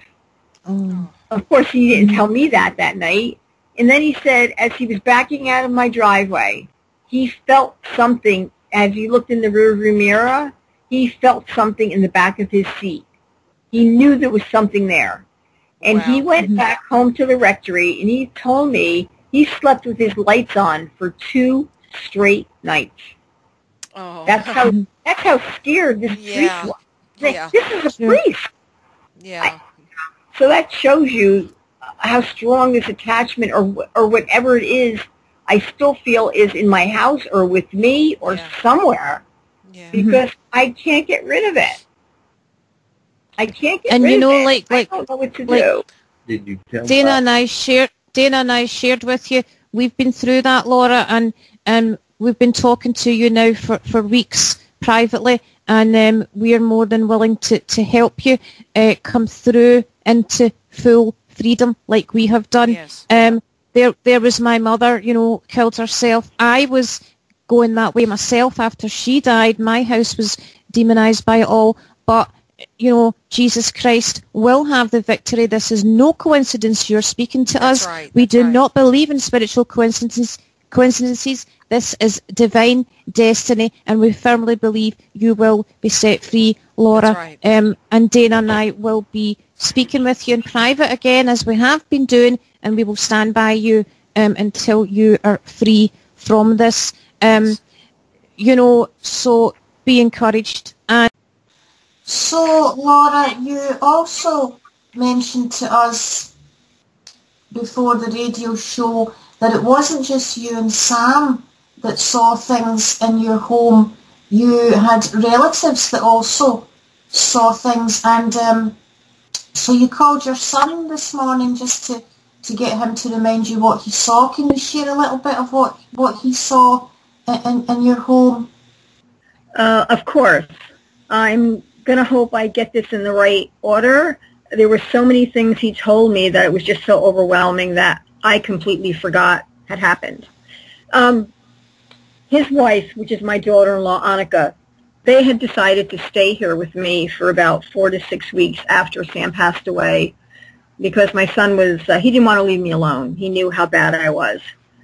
And from the minute that they got here, they were sleeping in Sam's old bedroom. And they have 4 children, 2 identical twins. They were in cribs, and then a 7 and a 9-year-old. So they were all in one room. You can imagine 6 people. But they were in Sam's room. So the first thing that happened was a few nights after Sam's funeral, my daughter-in-law told me that she was in the kitchen, and she turned around, and in the doorway of my dining room into my living room, which is basically right where Sam was pronounced dead, she saw my daughter, just like as if she was here, full body, everything. And she was facing my computer desk, which is right next to the doorway. And when she started to walk toward what she thought was Sam, Sam disappeared, and what she was looking at was my son. My son was actually facing the doorway on Sam's phone. So that was really freaky. And then the next night, she also, in the doorway, saw my daughter again, but this time she saw a skinny black shadow, like a shadow person, very tall and skinny, actually behind my daughter. Obviously, I know now it wasn't Sam, but that's what really scared her, is when she saw that shadow figure, that dark shadow figure directly behind Sam, which wasn't Sam. Yeah. And then after that, what happened after that is when they were in bed together, I have a mirror on the wall facing the bed sideways, and Annika would always sleep on her side facing the mirror. And you could see, Matt in the wall behind Matthew, my son. And she woke up during the night, because they sleep with the TV on but the sound off. She always likes that light on. Yeah. And as she was laying there, my son was holding her. My son was sleeping, and she turned and just kind of opened her eyes and looked in the mirror, and she saw this black figure hovering over my son, about 2 feet above him, just hovering over him. Oh. When she saw that, she said she was petrified. She just, closed her eyes, grabbed my son's hand, and just didn't open her eyes till the next morning. Uh-huh. After that, she was seeing things in the bedroom. Every time they would get close together, something would happen, and it would cause her to start fighting with him over nothing. It would seem to make them fight all the time, and really over nothing. Uh-huh. So after she saw this thing hovering over my son, that's when she really got scared and was telling me this. And at this point, I was in Florida. I went to see my aunt after Sam died for a couple of weeks, just to get away from here. And I said to her, listen, I'll call my priest, have him come over and see what he says. And my priest called me. I had him call my daughter-in-law, and she told him everything that was happening. And once she told him that she had seen this shadow figure hovering over Matt in his sleep, he said, I can't wait anymore. He said, I need to come over and bless the house. He came the next day with another priest, and from what Annika told me, I was still in Florida, that things had gotten better for a few days. They hadn't seen anything. There was nothing showing up anywhere. And then all of a sudden, it picked up with such intensity that I think if she could have ran out of my house and left, she would have. Yeah. What happened after that was my son was sleeping, and he told me, Mom, I just felt like something was watching me. He was sleeping, and I don't know whether he just happened to open his eyes, whatever, and he just had this feeling that something was watching him, and he turned to his side, and there was this big black just standing over the bed watching him, just facing him. And he said it actually gave him sleep paralysis. He could not move. He couldn't speak. He couldn't move his hand. He was trying to grab his rosary cross, the cross around his neck. He said, Mom, I could not move. I was literally frozen. Yeah. And he managed to finally lift his arm up to grab his cross, and this thing disappeared. Mm-hmm. After that happened, he also told me, actually that same night before this happened, he told me when he went to bed, he was just starting to fall asleep, and he felt something trying to pull him off the bed by his arm, like something pulling him off the bed. Yeah. And then that's when he fell asleep, and then this happened with this entity that was just staring at him and caused him to freeze up, basically. And then after that, my daughter-in-law was in the living room, and this is when it got real bad because she started to see these entities starting to crawl on all fours toward the baby's cribs. Oh. She was in the living room, and the door to the bedroom was wide open. You could see it from where she was sitting, and she actually looked over and saw this thing crawling on all fours, going toward the baby's cribs. Oh. And she literally, like, just freaked out. This had happened twice. And the second time it happened, I think, was when she came upstairs. Wait, I'm trying to think if this was when she came upstairs or... No, this is... Okay, I'm sorry. When she finally... Okay, so the next thing that happened was she had gone up during the night. She couldn't sleep. She went to the kitchen to grab a can of soda, and as she was pouring her soda, she said she just looked forward, in this black, tall, skinny thing of a shadow figure was racing toward her. And she said it just, like, barreled into her and almost felt like it went through her. Oh. And she said she turned around and it pushed her into the microwave. It kind of gently just shoved her into the microwave. Uh-huh. When that happened, she was so scared, she did not want to go back into the bedroom and wake my son up because he had to leave. He was working in Philadelphia at the time. It was like 3:30 in the morning. So she got her flashlight and she sat downstairs in the dining room for a while, and she was so petrified that she actually came up to my bedroom. I was sound asleep, and I woke up at 3:30 in the morning with her shining a flashlight in my eyes, and I'm like, what is going on? And that's when she told me what happened. And she just said, Laura, I can't stay here anymore. She was literally petrified. Yeah. So, and there was other things also that happened that she just said from the minute that they got here, she had started to see these, oh, I know. And actually it got so bad at one point that she had my son cover up all the mirrors and all the reflective glass, everything in the bedroom, because she was seeing it through the mirror. Like if she was looking into the mirror, she would see it behind her. If she was staring out my glass window, she would see the reflection behind her. Oh. And so Matthew actually had to cover up every window and mirror in that room. So they ended up staying. They were going to stay longer, and then actually she just said to me one day, Laura, I can't stay here anymore. I can't. She was afraid for the kids. Uh-huh. And I don't blame her, so that's when they ended up leaving. I think they stayed about 5 weeks. Yeah. And you know, Laura, everything you've described there, I'm sure that many of the listeners listening in will totally understand. Many of them will have experienced it themselves. And, you know, certainly I did, my mother and I did, Dana did.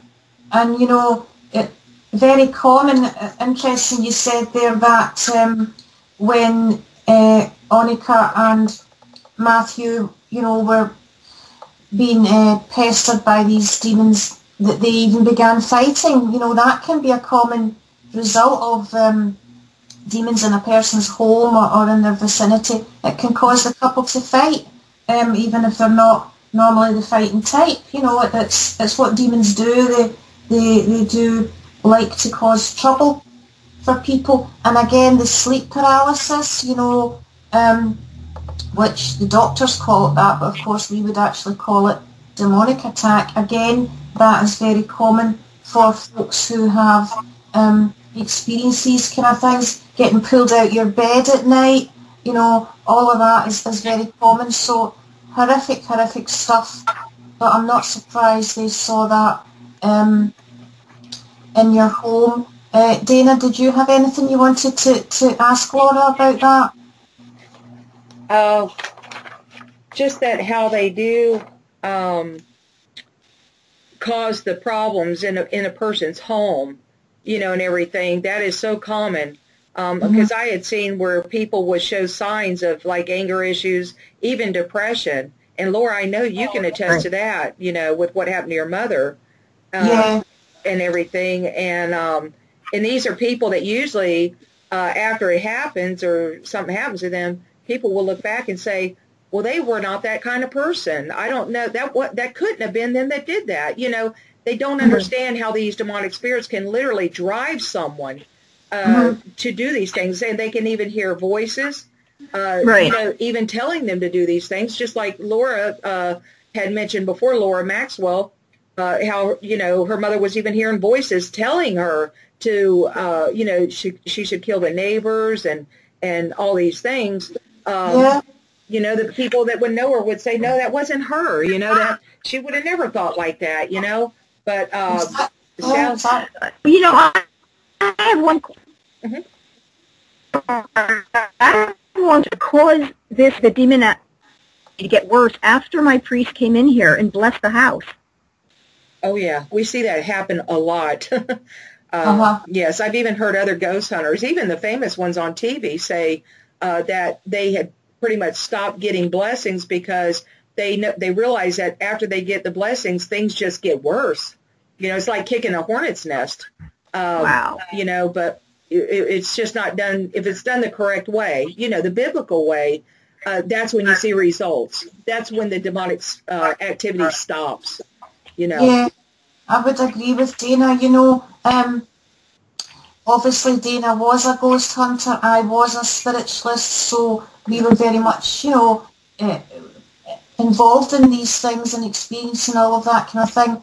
But since we've left that, since we've become Christians, we've heard time and time again, people, when they get something like that in their house, one of the first things they do is they either phone a ghost hunter or a priest to come and cleanse the house. Yeah. But right. Sadly, it tends to get worse after it. And, I would agree with Dana, it's because these people mean well, of course they do, but when they're doing so-called cleansings or blessings in a non-biblical way, it actually doesn't work, and it just brings in more spirits because they're not going directly to Jesus Christ. They're maybe, talking to their so-called spirit guides, or they're maybe saying a prayer to Mary or the saints or something like that. And because that is not biblical, it's actually just opening up more. Some people might say it's like it's opening another portal in your home, although I don't tend to like the word portal, but it's not helping the matter, it's only making it worse, basically. And God love them, they mean well, but yes. We saw this time and time again that after a ghost hunter or a priest has come in, we've then had to go, or a friend of ours has went to the property because it's got worse, and we've cast it out in Jesus' name, only, and yes. the demons have gone and they haven't come back. Yes. Yeah, that is amazing. That just shocked me so much. Like I said, I didn't know the specifics because I was in Florida, but I had no idea that it got 10 times worse after the priest had left here. I was just in shock when she told me that this morning. Yes, Yeah. and the sad thing is, it's not that we're attacking, priest or right. Anybody in the Catholicism religion or anything like that, but because just like when I was in the ghost hunting, I didn't know. I really did not know these things just until I got into God's Word and really started studying it and listening to preaching and and everything. That's when I found out, whoa, no wonder these things wasn't going away, when I was trying the rosary beads and sage. I mean, we tried things with all kinds of religions. It's called syncretism, right, Laura? Where people try to mix different religions and to try to come up with their own thing that works, and it doesn't work that way, Yeah, I would agree with that. My mother and I, when we were still spiritualists, we tried all sorts of New Age things. We tried praying to gods from all sorts of different religions, and it basically just got worse, and that's because we were opening the door to more and more false gods. Yeah, and it wasn't until obviously later when I came to Jesus Christ alone that I got, deliverance and so on. But yeah, so please continue with the rest of what you were saying there, Laura. No, basically that was it. Just that it continued, and it actually never left here. It never left. Sure. So this has been going on, well, for me, actually, since the investigation after Mark died that I went to with Gary and my daughter. And then after that was Sam like 3.5 years ago, is that about right? Yes, Mark passed away September 22nd, 2015. And the Virginia trip I took was in October of that year. And then everything started about a week later with my daughter and then me, but mostly my daughter. And then once Sam passed away, it was me, all me. Well, Laura, you know, you've been sharing so much with Dana and I offline in the last week or so, and we've said it to you then and we say it again. We will definitely help you, and I have a good friend, Michael Cummings, that I will contact, and we will, you know, Skype you and pray with you and get your house cleansed. So we want you to be, your mind put at rest on that issue here and now. And let's just continue with this interview. Okay, sounds good. I'm ready to try anything. Awesome. Folks listening, again, those of you who think, you know, Dana and Laura are kind of crazy here talking about the Bible and so on, can I just share something with you? I said earlier that historians have proved Jesus Christ really did live, as the Bible said. He really did die on the cross. He really was resurrected. But it's also interesting that the mother of the New Age movement, Madame Helena Blavatsky, famous spiritualist medium of the 1800s, she actually believed Lucifer was God. We have people even today who, for example, the biggest New Age website called Spirit Science, now they're into the New Age and they're into spiritualism and spirit contact and all that. They also feel Lucifer is God. So there's an interesting link there, you know. People down through the ages have said that all the psychic powers and so on comes from Lucifer, you know, and that he's not the angel of they believe he's the angel of light. But here's an interesting link, guys, I want you to listen to.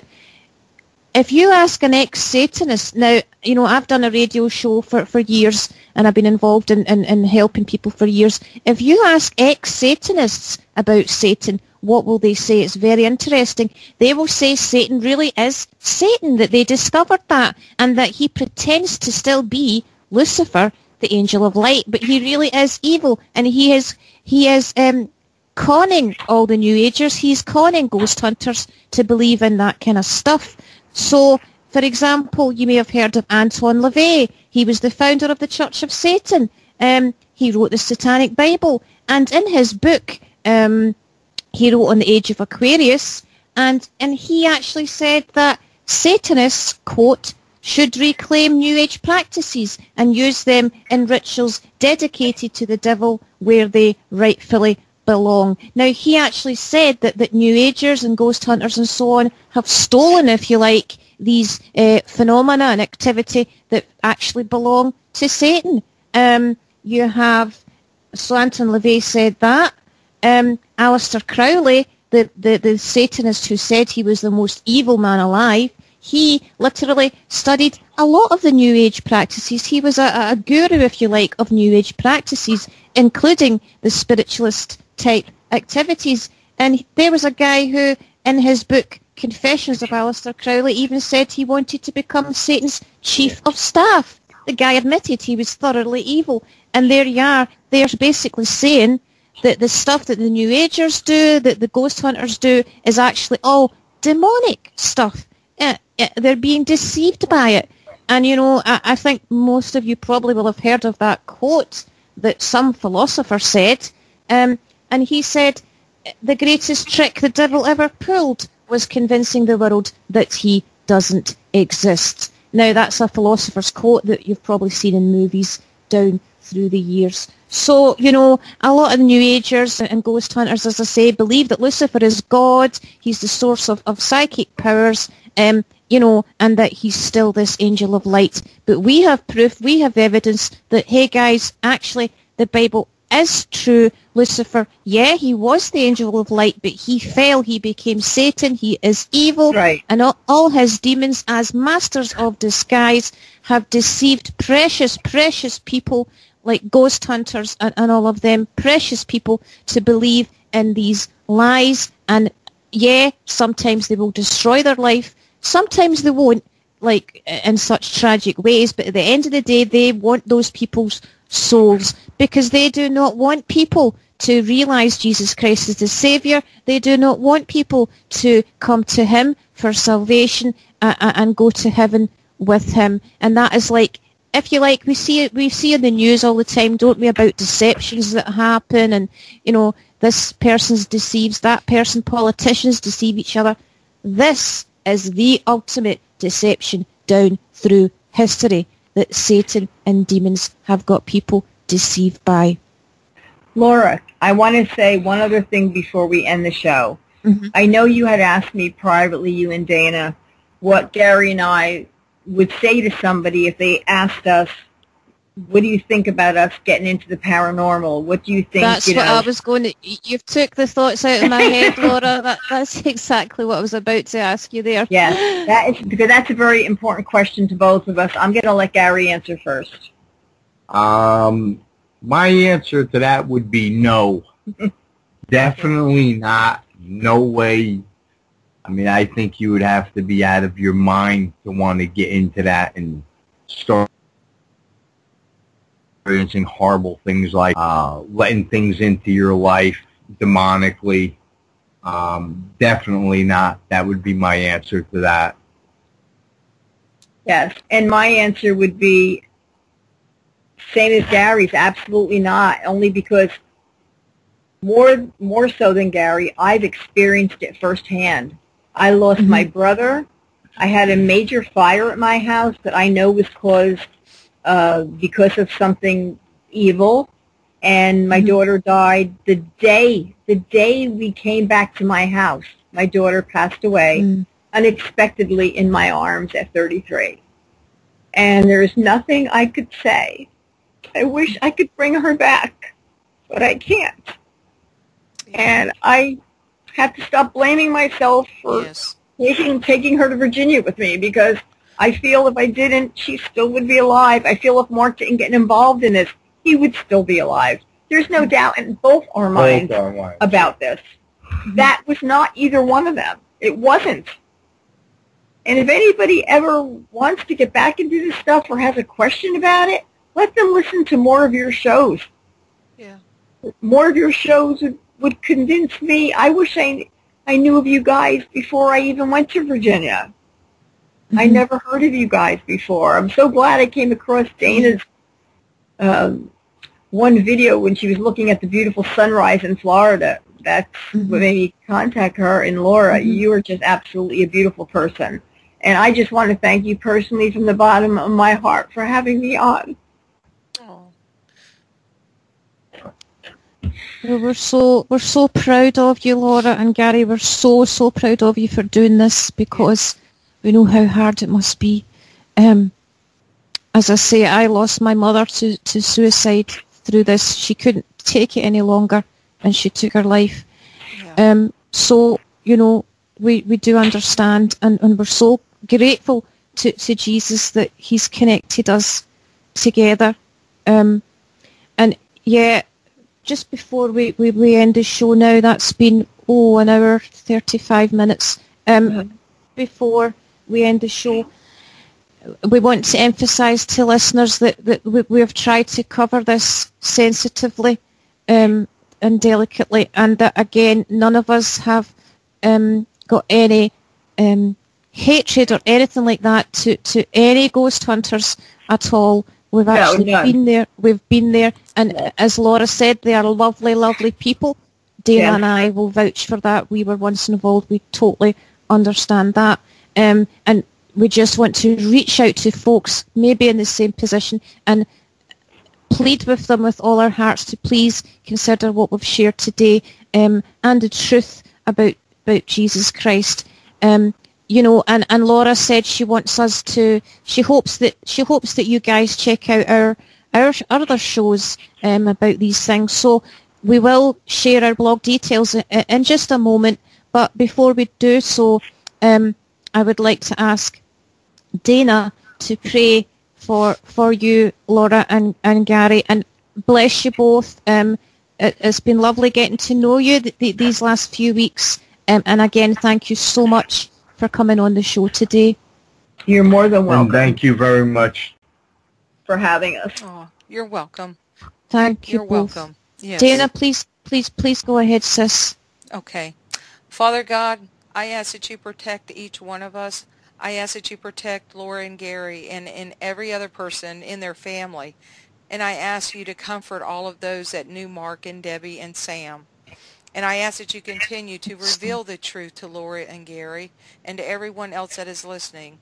All-powerful Father God, I ask that you stop the enemy from distracting us away from the truth. And I ask that you cancel out all the tactics of the enemy and every plan that he has against us.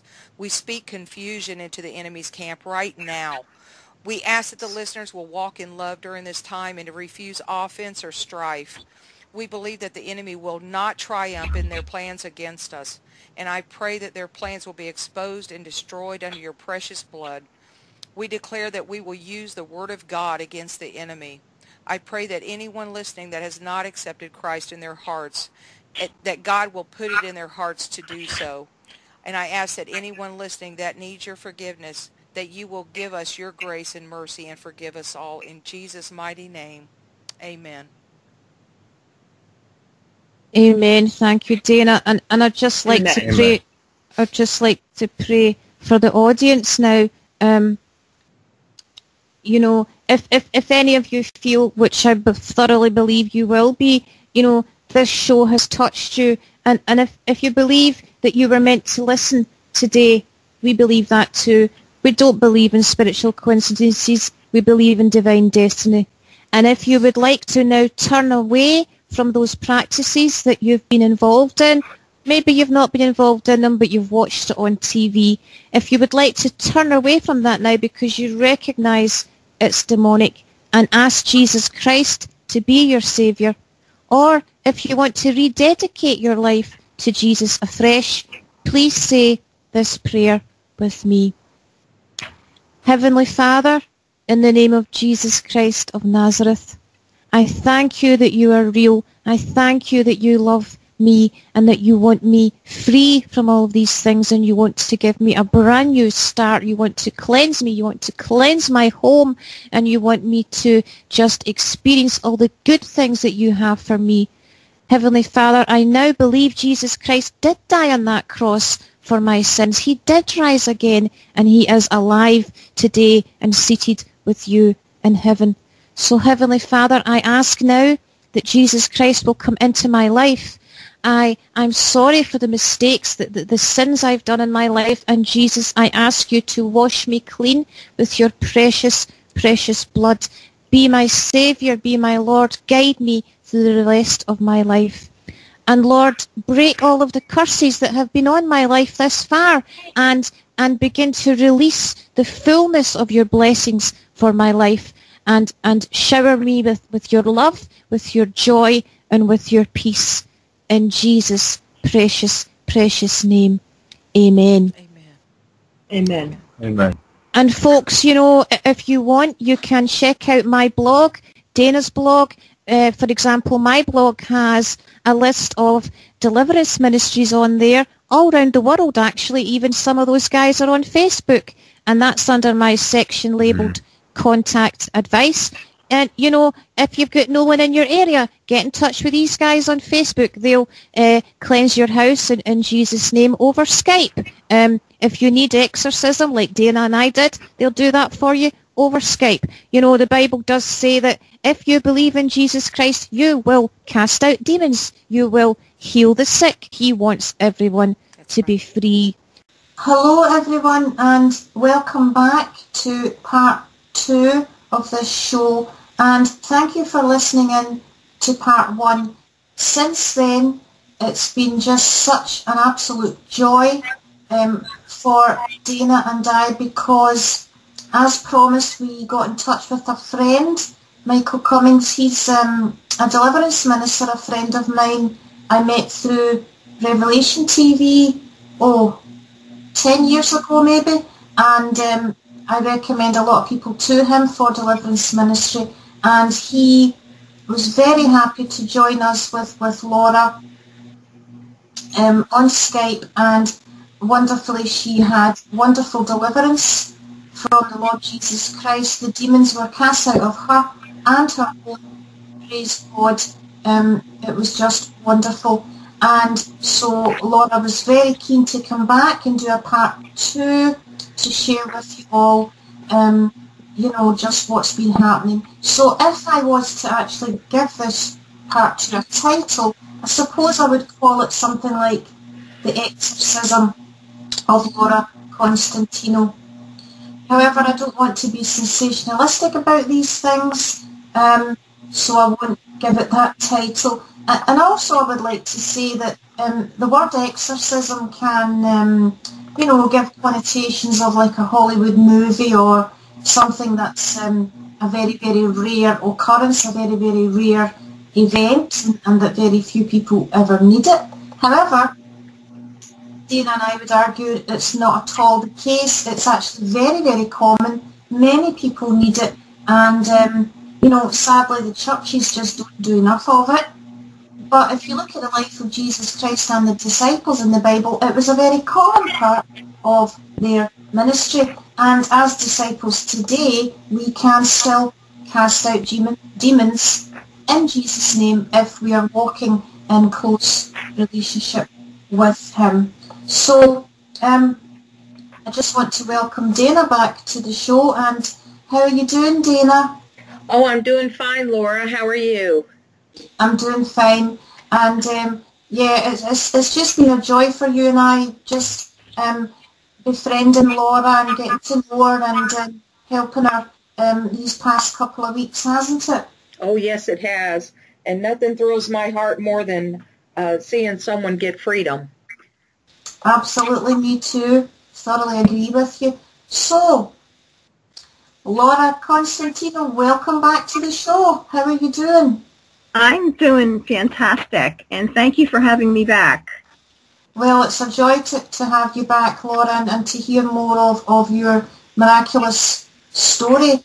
And please, before we get into the questions, you have a poem that you would like to read today at the outset of the show. Please tell us about this poem. Well, actually, after my daughter passed away, of course, being her mother, I wanted to look on her Facebook page, see her last posts and stuff like that. And this was the last post she put up on her page. This was the morning she passed away. And I just read it and I was like, wow, this is just bizarre. So it's short, I just want to read it to you if you don't mind.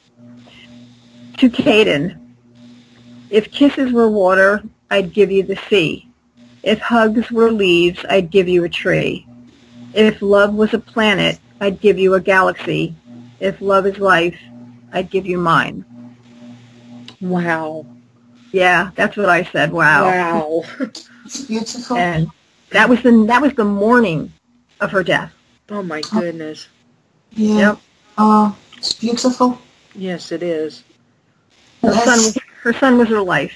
Yes. Yeah. And, at the end of this interview, I will be adding a photo gallery of some photographs, Laura, with you and your daughter Sam, Aidan, and, Mark and Debby Constantino too, and your other brother Gary and so on. So, you've been sending us some beautiful photographs, and I will put that at the end of the video for folks to see. When you're talking, Laura, could you just keep your mouth a little back from the mic, because I think it's a bit close to the mic and it's picking up that emphasis on the S letter when you speak. Okay.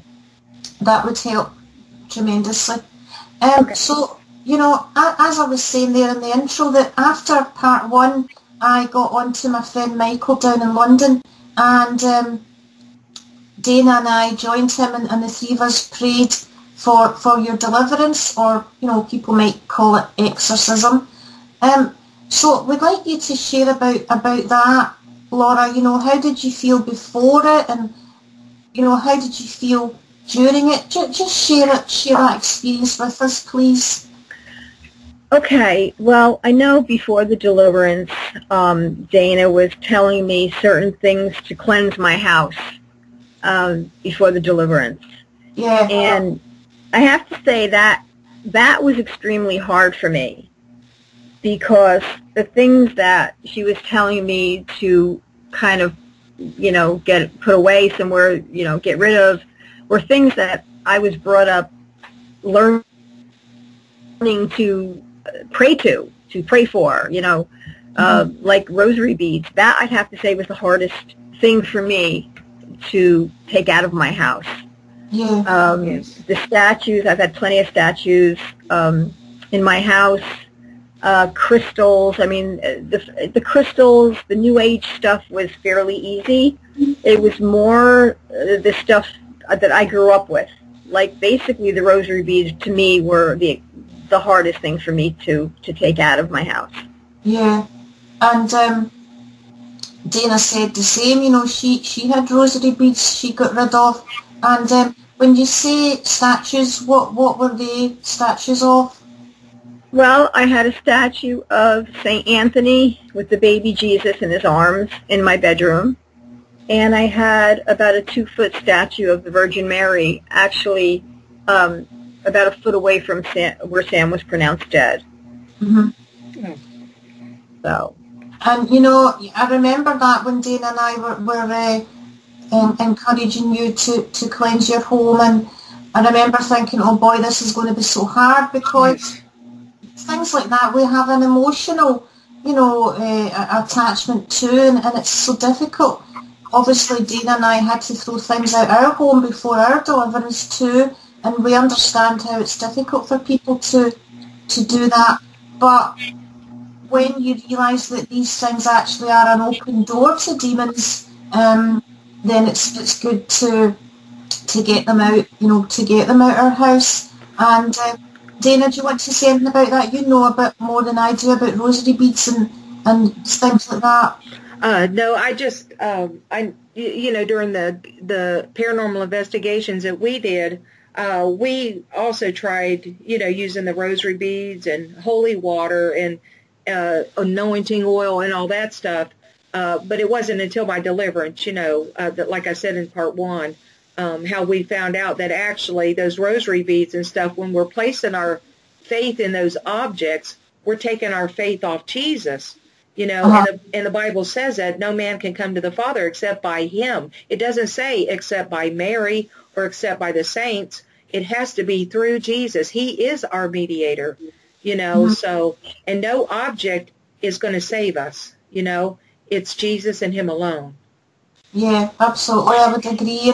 And I think, again, having been in the deliverance ministry for years, we've noticed that folks, whether it's, statues of Mary or, Buddha or any kind of a false god, really, the Bible does say that these are false gods, and when people put their faith in them and even pray to them, sadly what happens is demons become attached to those objects because they're objects of idolatry, and they leave an open door for demons to be there. So, yeah, it was wonderful when you told us, Laura, that you had cleared all the things out your life and out your house. And so would you say, looking back on it, although it was difficult parting with certain objects, that you realised it was worth it to get rid of these demons and curses out of your life?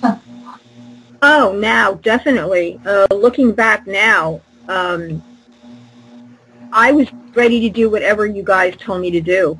I had, went the route of praying and saying the rosary and praying to, the saints and doing all this stuff, and it did not take what was happening to me away. It was still here.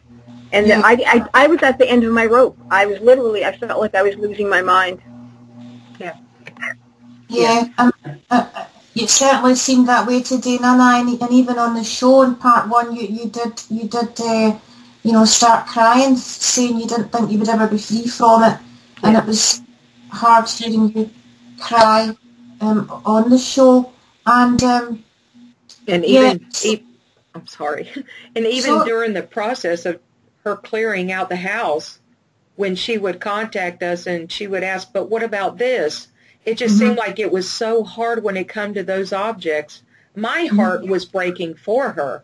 I felt so bad that I mean, and I even talked to Laura Maxwell about it. I said, Laura, I feel so bad for her. I don't know what to say. You know, it's just so difficult to tell people that, you know, especially when that's what they've always went to, you know, for help. You see, sure. But, I'm sorry, I didn't mean to butt in, but that's it's good, Dana. And you know, I was the same. I really felt for Laura, but I knew in my heart I had to stay truthful. Yeah. I had to give her the information that would help her. I didn't want her to have a unsuccessful exorcism, if you like. I wanted it to be successful, and I knew for that to be the case, all of these things had to be thrown out, and it was a case of really a thorough cleansing of the home before we began to do the deliverance. And obviously what helped that tremendously was when we explained this to Laura, and Laura then began to pray to Jesus only and trust Jesus only for her salvation. You know, she stopped praying to Mary and the saints and so on, and that was just wonderful, because then I knew now we're getting somewhere. You know, Jesus' power will come into this situation. So Laura, could you share, you know, about the actual deliverance yourself for folks that might not know what it was like? Everyone, it can be slightly different, but share with us what it felt like to you and what your thoughts were during it and so on. Okay, where do I begin? At first, I have to say I was skeptical. I really didn't know what to expect. I'd never been through anything like this before, or actually had known anyone other than you guys that had went through anything like this. But I was so, there was just so much turmoil in my life, and so much sadness and grief, and I was suicidal and depressed, and I just couldn't take it anymore. So I said I had nothing to lose. Yeah. So as Michael started the deliverance, I remember that morning, that day I fasted, I didn't eat, and I was trying to pray as much as I could that day. And I was just trying to clear my mind, you know, to go into it with an open mind. And I would say I didn't know what it would feel like. I just remember clasping my hands in prayer on top of my desk, listening to Michael. And I remember seeing you guys on either side praying. And as Michael was praying over me, it took a couple of minutes. I was trying to pray in my own head, and all of a sudden it was like I had no control at all over my body. My whole body started to tremble. I would even say almost to a point of just shaking violently. Yeah. Like I was having trouble speaking. I heard voices in my head saying, don't listen, don't listen. And I just grabbed my hands and was covering my ears, and I was trying to say, Michael, they don't want me to listen. They're telling me to put my hands over my ears. And he said, take your hands off your ears, you know, and I did, and it was a while after that before I started to, the shaking got just so violent, I literally had no control. And I don't know how long this was going on for, because I wasn't paying attention to time, and then all of a sudden, my head, it was like my head exploded. It was almost like the worst migraine you could ever get in your life. And after that, I just broke out in a very cold sweat, and all I remember was feeling totally depleted of energy, just totally exhausted. Yeah. And I had to actually, when this was over, I had to go lay down, because I there was nothing left inside me. I was just empty at that point. It was the strangest feeling in the world, because I had no control over my body. I couldn't stop it from shaking if I wanted to. Yeah. And I remember, you know, during that, Dana and I were saying to you, you know, it's okay, just go with it. Michael was praying and we were encouraging you to go with it and, you know, not to be scared. Not everybody has a headache when they go through deliverance. Not everybody feels, you know, that pressure in their head. Not everybody hears a voice telling them not to listen. And not everybody shakes or sweats. You know, everyone's different. And I had a lot of deliverance, and when I had mine, I didn't have, you know, a headache. So people, please don't be put off listening, thinking, you know, if you have it, it would be the same as this. It's not necessarily the case. But bear in mind, it was a deliverance where many demons were cast out, and it certainly has changed Laura's life. And also, you know, Michael was praying and we were praying to cast those demons out of Laura's home. And since that session, that ministry session, Laura, you've told us that all the demonic appearances in your home stopped? Yes. As fast as they came into my life was as fast as they left. Wow. After that deliverance, and I had that, I think, the end of August? I can't remember. Not one single thing, and I thank God. Nothing has happened at my house. I have not seen anything. I do not feel depressed anymore. I do not feel suicidal anymore. I wake up and I feel like the old me before Mark passed away. And I thank you and Dana doing this for me and doing God's work, doing Jesus' work to help me, because otherwise I don't know where I'd be. I really don't. Sorry guys, we had a connection problem there with Skype, and it's interesting. I've been doing these interviews for about 10 years now, and you know, oftentimes when you get to the part about the deliverance in the story, Skype starts to play up. You know, and it's true that the enemy doesn't want people to hear these testimonies. Demons are real. They don't want people to get free. They don't want people to have a transformed life. They'd rather you just go kill yourself. So they don't want people to hear wonderful stories like this. And, you know, Laura was sharing with us that she had a headache during the deliverance. Not everyone gets that, so please don't feel that that will be the case with you if you need deliverance. Laura, you said that after the deliverance session that all the demonic occurrences in your home stopped. Yes, they stopped almost as quick as they started in my life. That's as quick as they stopped. As soon as the deliverance was over, nothing else happened. I woke up the next morning. I felt like a different person. First thing I did was pray to Jesus and thank him. And up until this point, I could say I am like the same person I was before Mark died. I feel normal again. I feel like I've gotten my life back. And I feel more comfortable in my own skin.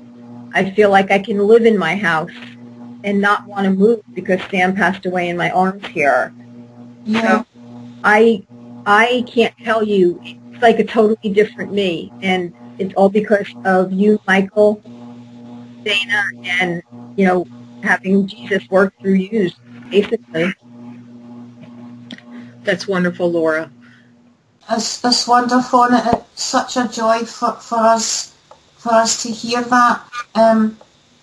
We are obviously continuing to have some audio issues here, but I do hope the listeners stay with us. we keep trying to fix it, but we're not having much success. So please do bear with us. Yeah, you know, it was awesome to hear how you felt the very next morning when you spoke with Dana and I. It was just wonderful to hear how much better you felt the very next morning. Yeah, she had even mentioned, if you don't mind me saying it, but she had even said something to the effect of, when I woke up, it was cloudy out, but I felt such joy and like it was a bright day. You know, it was like she could hear the birds singing, and it was just, you know, like she was alive again, you know, and that just really got me when she described it that way. You know, like a lot of people, you know, until you've actually went through deliverance, you can't, it's hard to understand how you feel afterwards, that, you know, the bondage is broke, you feel free. And I never forget, I've seen miracles happen when people get physical healings done, but I think the biggest miracle that ever happened to me was when I got my deliverance, because I could truly see everything differently. It was, everything was just different, totally, from the inside out.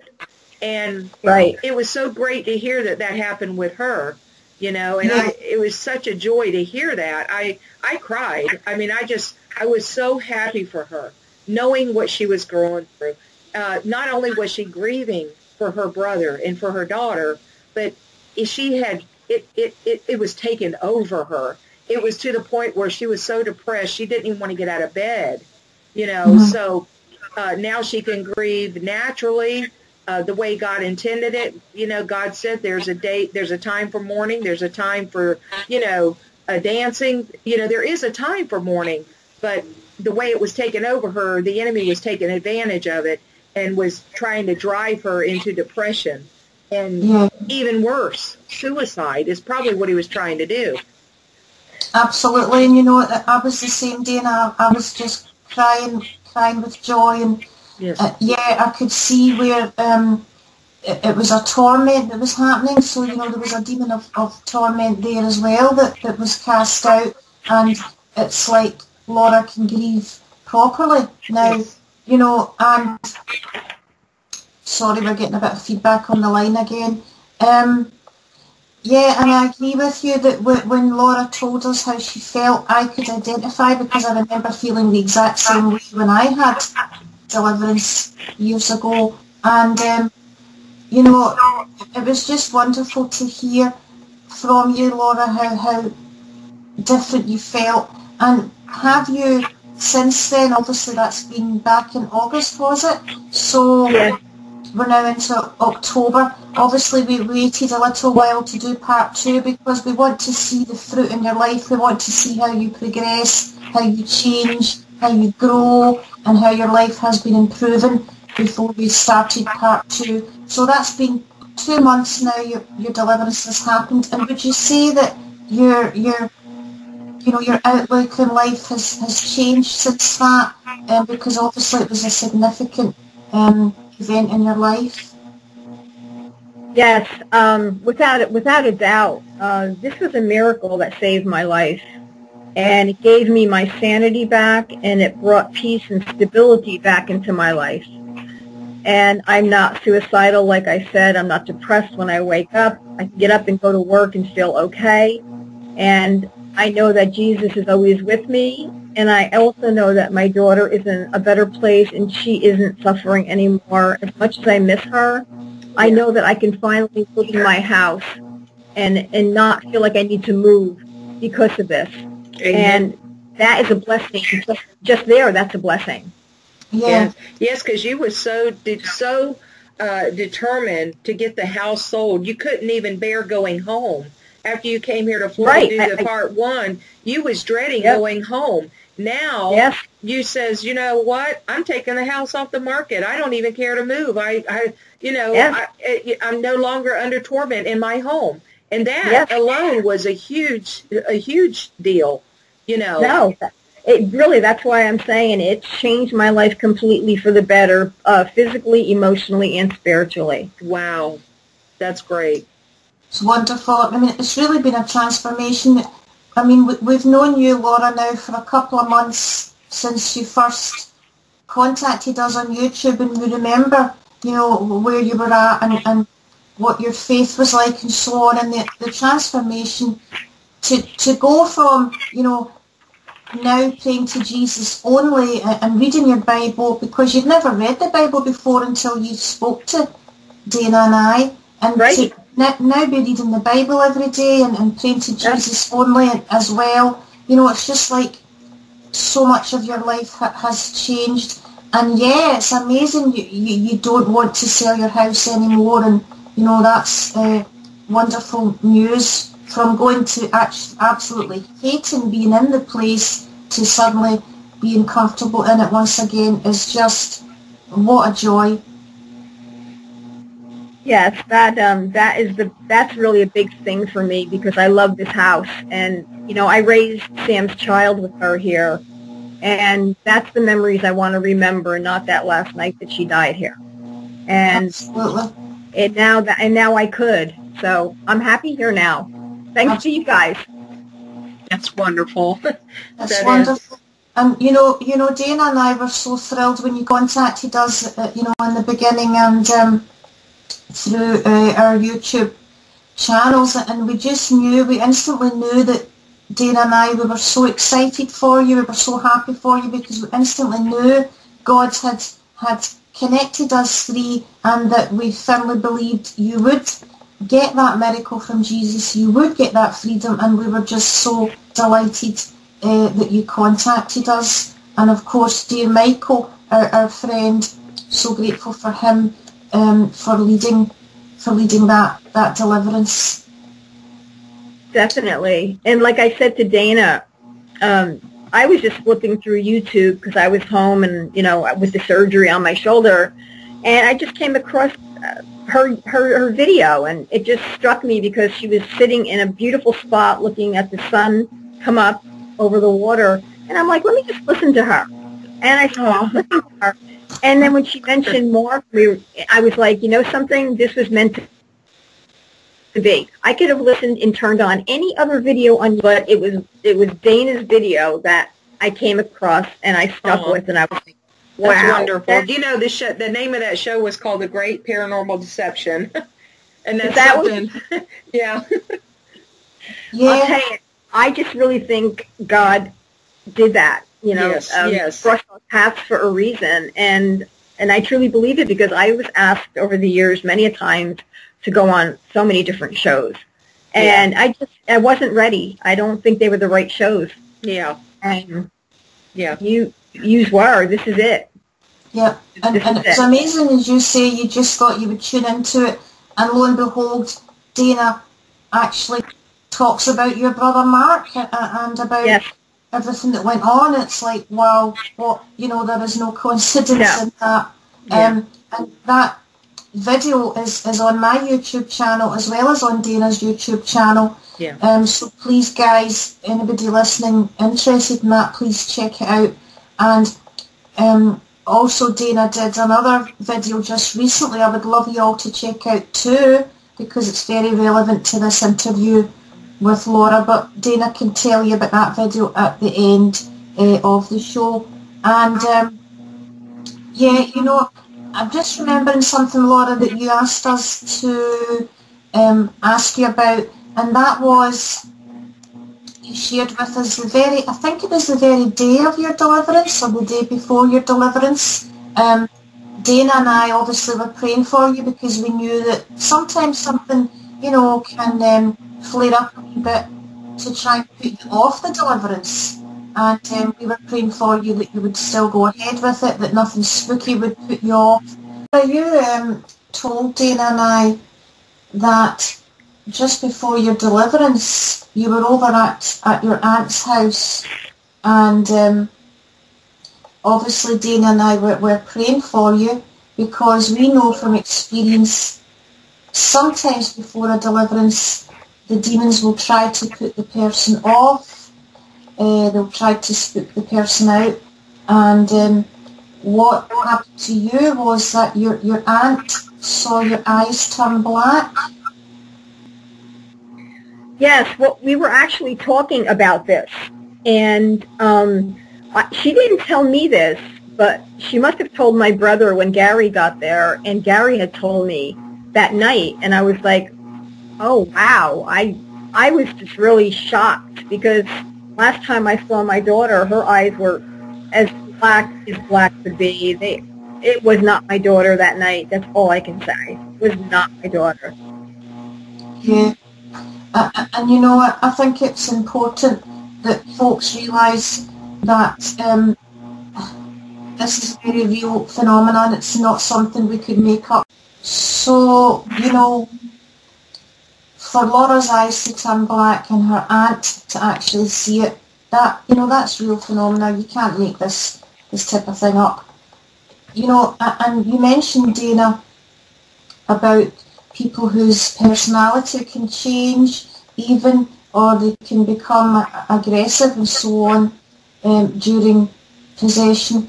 And could you mention, you know, a little about that video you recently produced, Flirting with Demon Possession, because it's just so relevant to this interview as well? Yes, Laura. The show I just did recently, it was about how our involvement with the paranormal can actually affect us. The title of the show is Flirting with Demon Possession, which is actually a ghost hunter's reality. When we're involved in these investigations, which includes divination practices and necromancy, you know, consulting familiar spirits, in which all these things involved interaction and communication with demonic spirits, which in turn opens us up to demonic activity and influence in our lives. You know, not only do these spirits begin to haunt us in a paranormal way, but they start affecting us by overcoming us with their influences in areas of our personalities, you know, where we're the weakest at. You know, a lot of people will show signs of anger issues that they didn't really have before. And when I say anger, you know, everybody gets angry sometimes, but I mean where it becomes a problem, and usually to the point that it causes family problems or marital problems. But they have like anger issues. It could be depression, different types of addictions, you know, drug or alcohol abuse, marital problems, strange thoughts about hurting other people, or even hearing voices telling them to do so.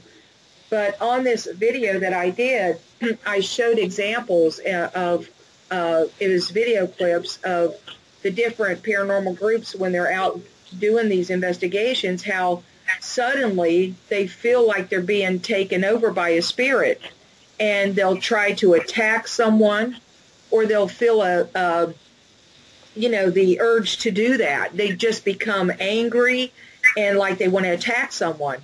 Well, I've seen that happen, and I have witnessed it a lot on TV, and I know that we're not supposed to believe everything we see on TV, but when you've experienced yourself and you've seen other people do it personally, then you know that there's some truth to it, you know. But these spirits do these things, and it's like they, you know, people do become possessed. And like you said, Laura, before, when you're open up to these things and you're interacting with them and you're asking questions and you're becoming an open vessel for them, you know, like when people hold the dowsing rods, I'll just say, and they're asking questions, their hands move. Well, they're inviting that spirit to come through them, you know, and there's no demon that's going to turn that opportunity down, you know, and when they come through, they manifest whenever they feel like it. And you know, a lot of people think that once they walk away from the investigation and they say their protection prayers, that it's over with and they're okay. But the truth of the matter is, these demons do follow us home. You know, they don't just stay there at the residence where, you know, the person was doing the ghost hunt. They do follow us home. And there is no protection prayers of protection that we can do if we're involved in these things. That's part of that. It goes along with the territory, you know. And when we're doing these things, we're leaving God's umbrella of protection. And you know, He tells us, He warns us not to do these things, and it's for our own good. You know, but a lot of people think, you know, that God's trying to keep them from something good, when in reality, he's not. He's only trying to warn us because he loves us and because it can harm us. But on the video, I did show some examples of people during investigations where they were trying to attack someone and not be in their right mind, and then it would just kind of stop. But there are people, like I said, it doesn't just happen there. They go home, and then they get those thoughts, or they start, you know, lashing out at their spouses, start, you know, physically abusing their spouses. I'm not saying it's always a case, but it does happen. And it's actually very common. But, you know, and I believe that had a lot to do with even Mark Constantino's case. I really do, because how open he was to these spirits, you know, listening to EVPs, a lot of EVPs, and communicating with these spirits and everything. You know, he was wide open for this to happen, you know, sadly. Yeah. And especially because I think it was just 3 weeks before him and Debbie's death, they had been to that so-called demon house with Zach Baggins and the team that was a particularly demonized property. So that certainly would have had an impact as well. And again, you know, we're not bashing Zach Baggins and his team. Right. Dana's an ex-ghost hunter, I'm an ex-spiritualist. We know, you know, the intrigue of all that type of thing. We used to do it ourselves, but we discovered, hey guys, it's actually all demons, and it is not a good thing at all. And we're only sharing these stories to try and warn folks and ask you to turn to Jesus instead. Yes. You know, so Laura, you know, what would you say to folks listening who are ghost hunters, or there may be mediums or call themselves channelers or light workers and so on, anybody who is talking to so-called spirits of the dead, they think it's dead, they think it's spirit guides and so on, what would you tell them from your own experience? Laura, what would you say to any ghost hunters or mediums who think that they're talking to ghosts or spirit guides? What would you say to them today? No, I would say absolutely not. Rethink what you're doing, because I had no idea what was going to happen to Sam and I. If Mark never got involved in this paranormal, there is no doubt in my mind my brother and my daughter would still be alive, and I would not have lived through a living hell the last 2.5 years of my life. That's basically no. N-O. And everybody watch this video and listen to it, and hopefully if I could keep a couple of people from getting involved, then that's great. Amen. Amen. You know, and Dana and I echo that too. If my mother had not been involved in it, I'm sure she wouldn't have killed herself either. So that's us basically at the end of the show. Sorry for the interruptions, guys. We keep having audio problems, and I thank you for your persistence and patience staying with us. Those of you who think, you know, Dana and Laura are kind of crazy here talking about the Bible and so on, can I just share something with you?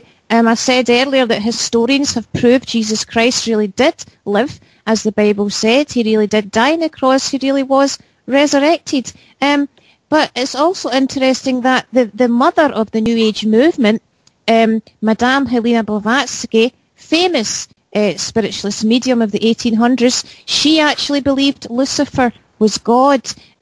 We have people even today who, for example, the biggest New Age website called Spirit Science, now they're into the New Age and they're into spiritualism and spirit contact and all that. They also feel Lucifer is God. So there's an interesting link there, you know. People down through the ages have said that all the psychic powers and so on comes from Lucifer, you know, and that he's not the angel of they believe he's the angel of light. But here's an interesting link, guys, I want you to listen to. if you ask an ex-Satanist, now, you know, I've done a radio show for years, and I've been involved in helping people for years. If you ask ex-Satanists about Satan, what will they say? It's very interesting. They will say Satan really is Satan, that they discovered that, and that he pretends to still be Lucifer, the angel of light, but he really is evil, and he is conning all the New Agers. He's conning ghost hunters to believe in that kind of stuff. So, for example, you may have heard of Anton LaVey. He was the founder of the Church of Satan. He wrote the Satanic Bible, and in his book, he wrote on the Age of Aquarius, and he actually said that Satanists, quote, should reclaim New Age practices and use them in rituals dedicated to the devil where they rightfully belong. Now, he actually said that New Agers and ghost hunters and so on have stolen, if you like, these phenomena and activity that actually belong to Satan. You have, so Anton LaVey said that. Aleister Crowley, the Satanist who said he was the most evil man alive, he literally studied a lot of the New Age practices. He was a guru, if you like, of New Age practices, including the spiritualist type activities. And there was a guy who, in his book, Confessions of Aleister Crowley, even said he wanted to become Satan's chief of staff. The guy admitted he was thoroughly evil. And there you are. They're basically saying that the stuff that the New Agers do, that the ghost hunters do, is actually all demonic stuff. They're being deceived by it. And, you know, I think most of you probably will have heard of that quote that some philosopher said. And he said, the greatest trick the devil ever pulled was convincing the world that he doesn't exist. Now, that's a philosopher's quote that you've probably seen in movies down through the years. So, you know, a lot of the New Agers and ghost hunters, as I say, believe that Lucifer is God, he's the source of psychic powers, you know, and that he's still this angel of light. But we have proof, we have evidence that, hey guys, actually the Bible is true. Lucifer, yeah, he was the angel of light, but he fell, he became Satan, he is evil, right. And all his demons as masters of disguise have deceived precious, precious people like ghost hunters and all of them, precious people, to believe in these lies. And yeah, sometimes they will destroy their life, sometimes they won't, like in such tragic ways, but at the end of the day, they want those people's souls, because they do not want people to realize Jesus Christ is the Savior. They do not want people to come to him for salvation and go to heaven with him. And that is like, if you like, we see in the news all the time, don't we, about deceptions that happen, and, you know, this person deceives that person, politicians deceive each other. This is the ultimate deception down through history that Satan and demons have got people deceived by. Laura, I want to say one other thing before we end the show. Mm-hmm. I know you had asked me privately, you and Dana, what Gary and I would say to somebody if they asked us, what do you think about us getting into the paranormal? What do you think? That's what I was going to... You've took the thoughts out of my head, Laura. That's exactly what I was about to ask you there. Yes, that is, because that's a very important question to both of us. I'm going to let Gary answer first. My answer to that would be no. Definitely not. No way. I mean, I think you would have to be out of your mind to want to get into that and start experiencing horrible things like letting things into your life demonically. Definitely not. That would be my answer to that. Yes, and my answer would be same as Gary's, absolutely not, only because more so than Gary, I've experienced it firsthand. I lost my brother. I had a major fire at my house that I know was caused because of something evil, and my daughter died the day we came back to my house. My daughter passed away unexpectedly in my arms at 33. And there's nothing I could say. I wish I could bring her back, but I can't. And I have to stop blaming myself for taking her to Virginia with me, because I feel if I didn't, she still would be alive. I feel if Mark didn't get involved in this, he would still be alive. There's no doubt in both our minds about this. That was not either one of them. It wasn't. And if anybody ever wants to get back into this stuff or has a question about it, let them listen to more of your shows. Yeah. More of your shows would convince me. I wish I knew of you guys before I even went to Virginia. I never heard of you guys before. I'm so glad I came across Dana's one video when she was looking at the beautiful sunrise in Florida. That's what made me contact her. And Laura, you are just absolutely a beautiful person. And I just want to thank you personally from the bottom of my heart for having me on. Well, we're so proud of you, Laura and Gary. We're so proud of you for doing this, because we know how hard it must be. As I say, I lost my mother to suicide through this. She couldn't take it any longer, and she took her life. Yeah. So, we do understand, and we're so grateful to Jesus that he's connected us together. And yeah, we want to emphasise to listeners that we have tried to cover this sensitively and delicately, and that, again, none of us have got any hatred or anything like that to any ghost hunters at all. We've actually been there. We've been there, and as Laura said, they are lovely, lovely people. Dana and I will vouch for that. We were once involved. We totally understand that, and we just want to reach out to folks maybe in the same position and plead with them with all our hearts to please consider what we've shared today, and the truth about Jesus Christ. And Laura said she wants us to. She hopes that you guys check out our other shows about these things. So we will share our blog details in just a moment. But before we do so, I would like to ask Dana to pray for you, Laura and Gary, and bless you both. It's been lovely getting to know you these last few weeks, and again, thank you so much for coming on the show today. You're more than welcome. And thank you very much for having us. Oh, you're welcome. Thank you. You're welcome. Yes. Dana, please go ahead, sis. Okay. Father God, I ask that you protect each one of us. I ask that you protect Laura and Gary and every other person in their family.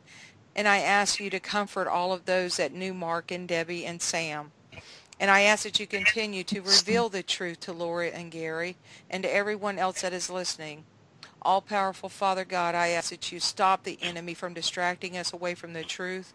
And I ask that you cancel out all the tactics of the enemy and every plan that he has against us. We speak confusion into the enemy's camp right now. We ask that the listeners will walk in love during this time and to refuse offense or strife. We believe that the enemy will not triumph in their plans against us. And I pray that their plans will be exposed and destroyed under your precious blood. We declare that we will use the word of God against the enemy. I pray that anyone listening that has not accepted Christ in their hearts, that God will put it in their hearts to do so. And I ask that anyone listening that needs your forgiveness, that you will give us your grace and mercy and forgive us all. In Jesus' mighty name, amen. Amen. Thank you, Dana. And I'd just like to pray. I'd just like to pray for the audience now. If any of you feel, which I thoroughly believe you will be, this show has touched you, and if you believe that you were meant to listen today, we believe that too. We don't believe in spiritual coincidences. We believe in divine destiny. And if you would like to now turn away from those practices that you've been involved in, maybe you've not been involved in them, but you've watched it on TV. If you would like to turn away from that now because you recognise it's demonic and ask Jesus Christ to be your Saviour, or if you want to rededicate your life to Jesus afresh, please say this prayer with me. Heavenly Father, in the name of Jesus Christ of Nazareth, I thank you that you are real. I thank you that you love me and that you want me free from all of these things, and you want to give me a brand new start. You want to cleanse me. You want to cleanse my home, and you want me to just experience all the good things that you have for me. Heavenly Father, I now believe Jesus Christ did die on that cross for my sins. He did rise again, and he is alive today and seated with you in heaven. So Heavenly Father, I ask now that Jesus Christ will come into my life. I'm sorry for the mistakes, the sins I've done in my life, and Jesus, I ask you to wash me clean with your precious, precious blood. Be my Saviour, be my Lord, guide me through the rest of my life. And Lord, break all of the curses that have been on my life this far, and begin to release the fullness of your blessings for my life, and shower me with your love, with your joy, and with your peace.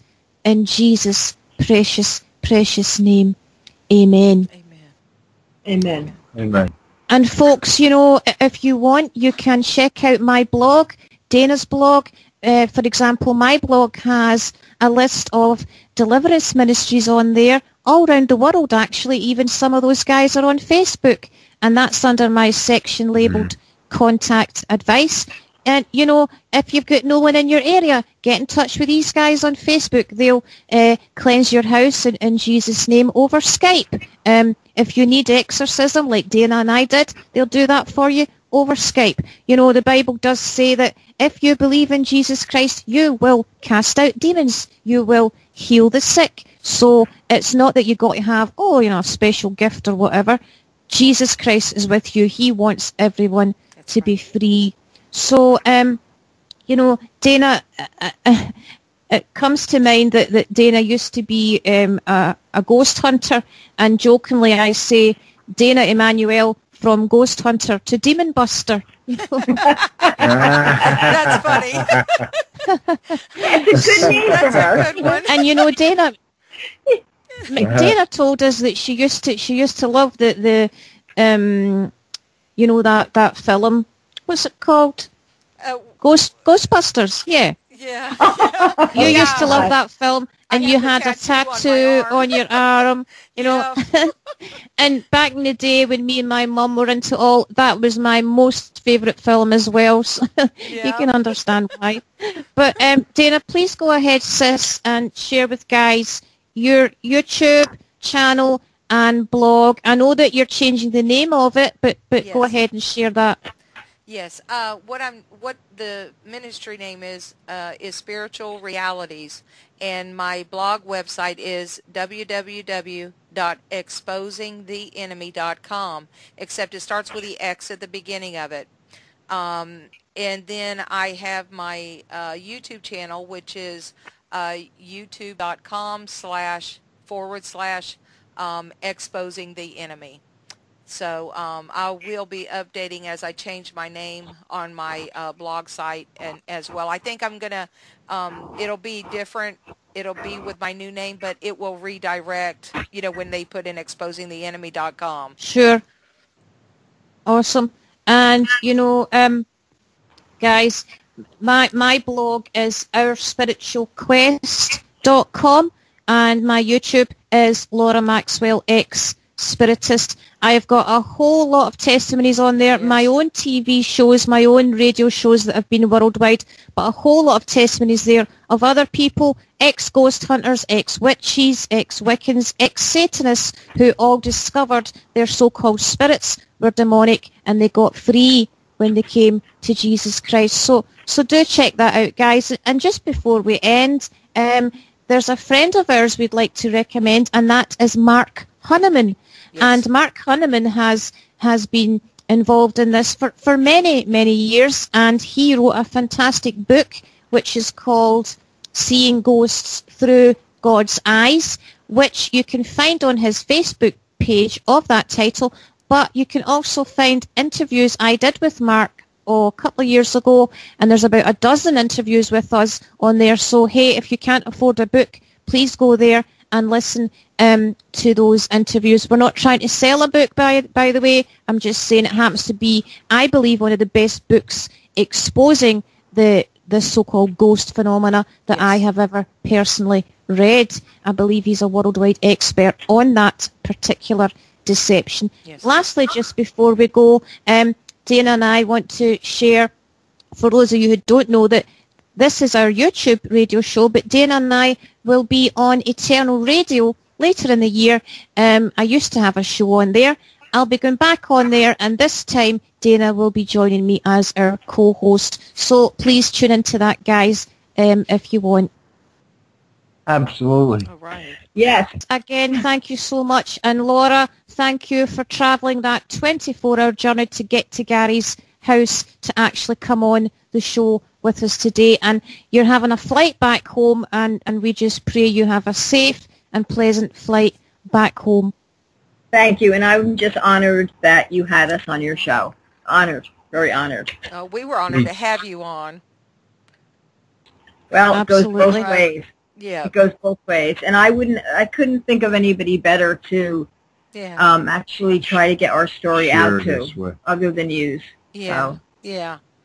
That's awesome. And, you know, and people have been asking you for 3 years, and it just wasn't God's timing yet for you to share, and now it's just been a divine appointment that us two meet you and Gary, and we're just so blessed that you've been on. And listen, guys, have a good day, and we'll speak to you again soon. We will. Okay. Thank you. Thank you once again. Bye, Dana. Have a nice day, Laura. Bye, Dana. Okay. Bye, Laura. Goodbye. Bye-bye. Bye-bye, you guys. Bye-bye. Bye. Bye-bye. Bye-bye. Bye-bye. For more on the topics covered in these programs, please go to OurSpiritualQuest.com. Thank you for listening.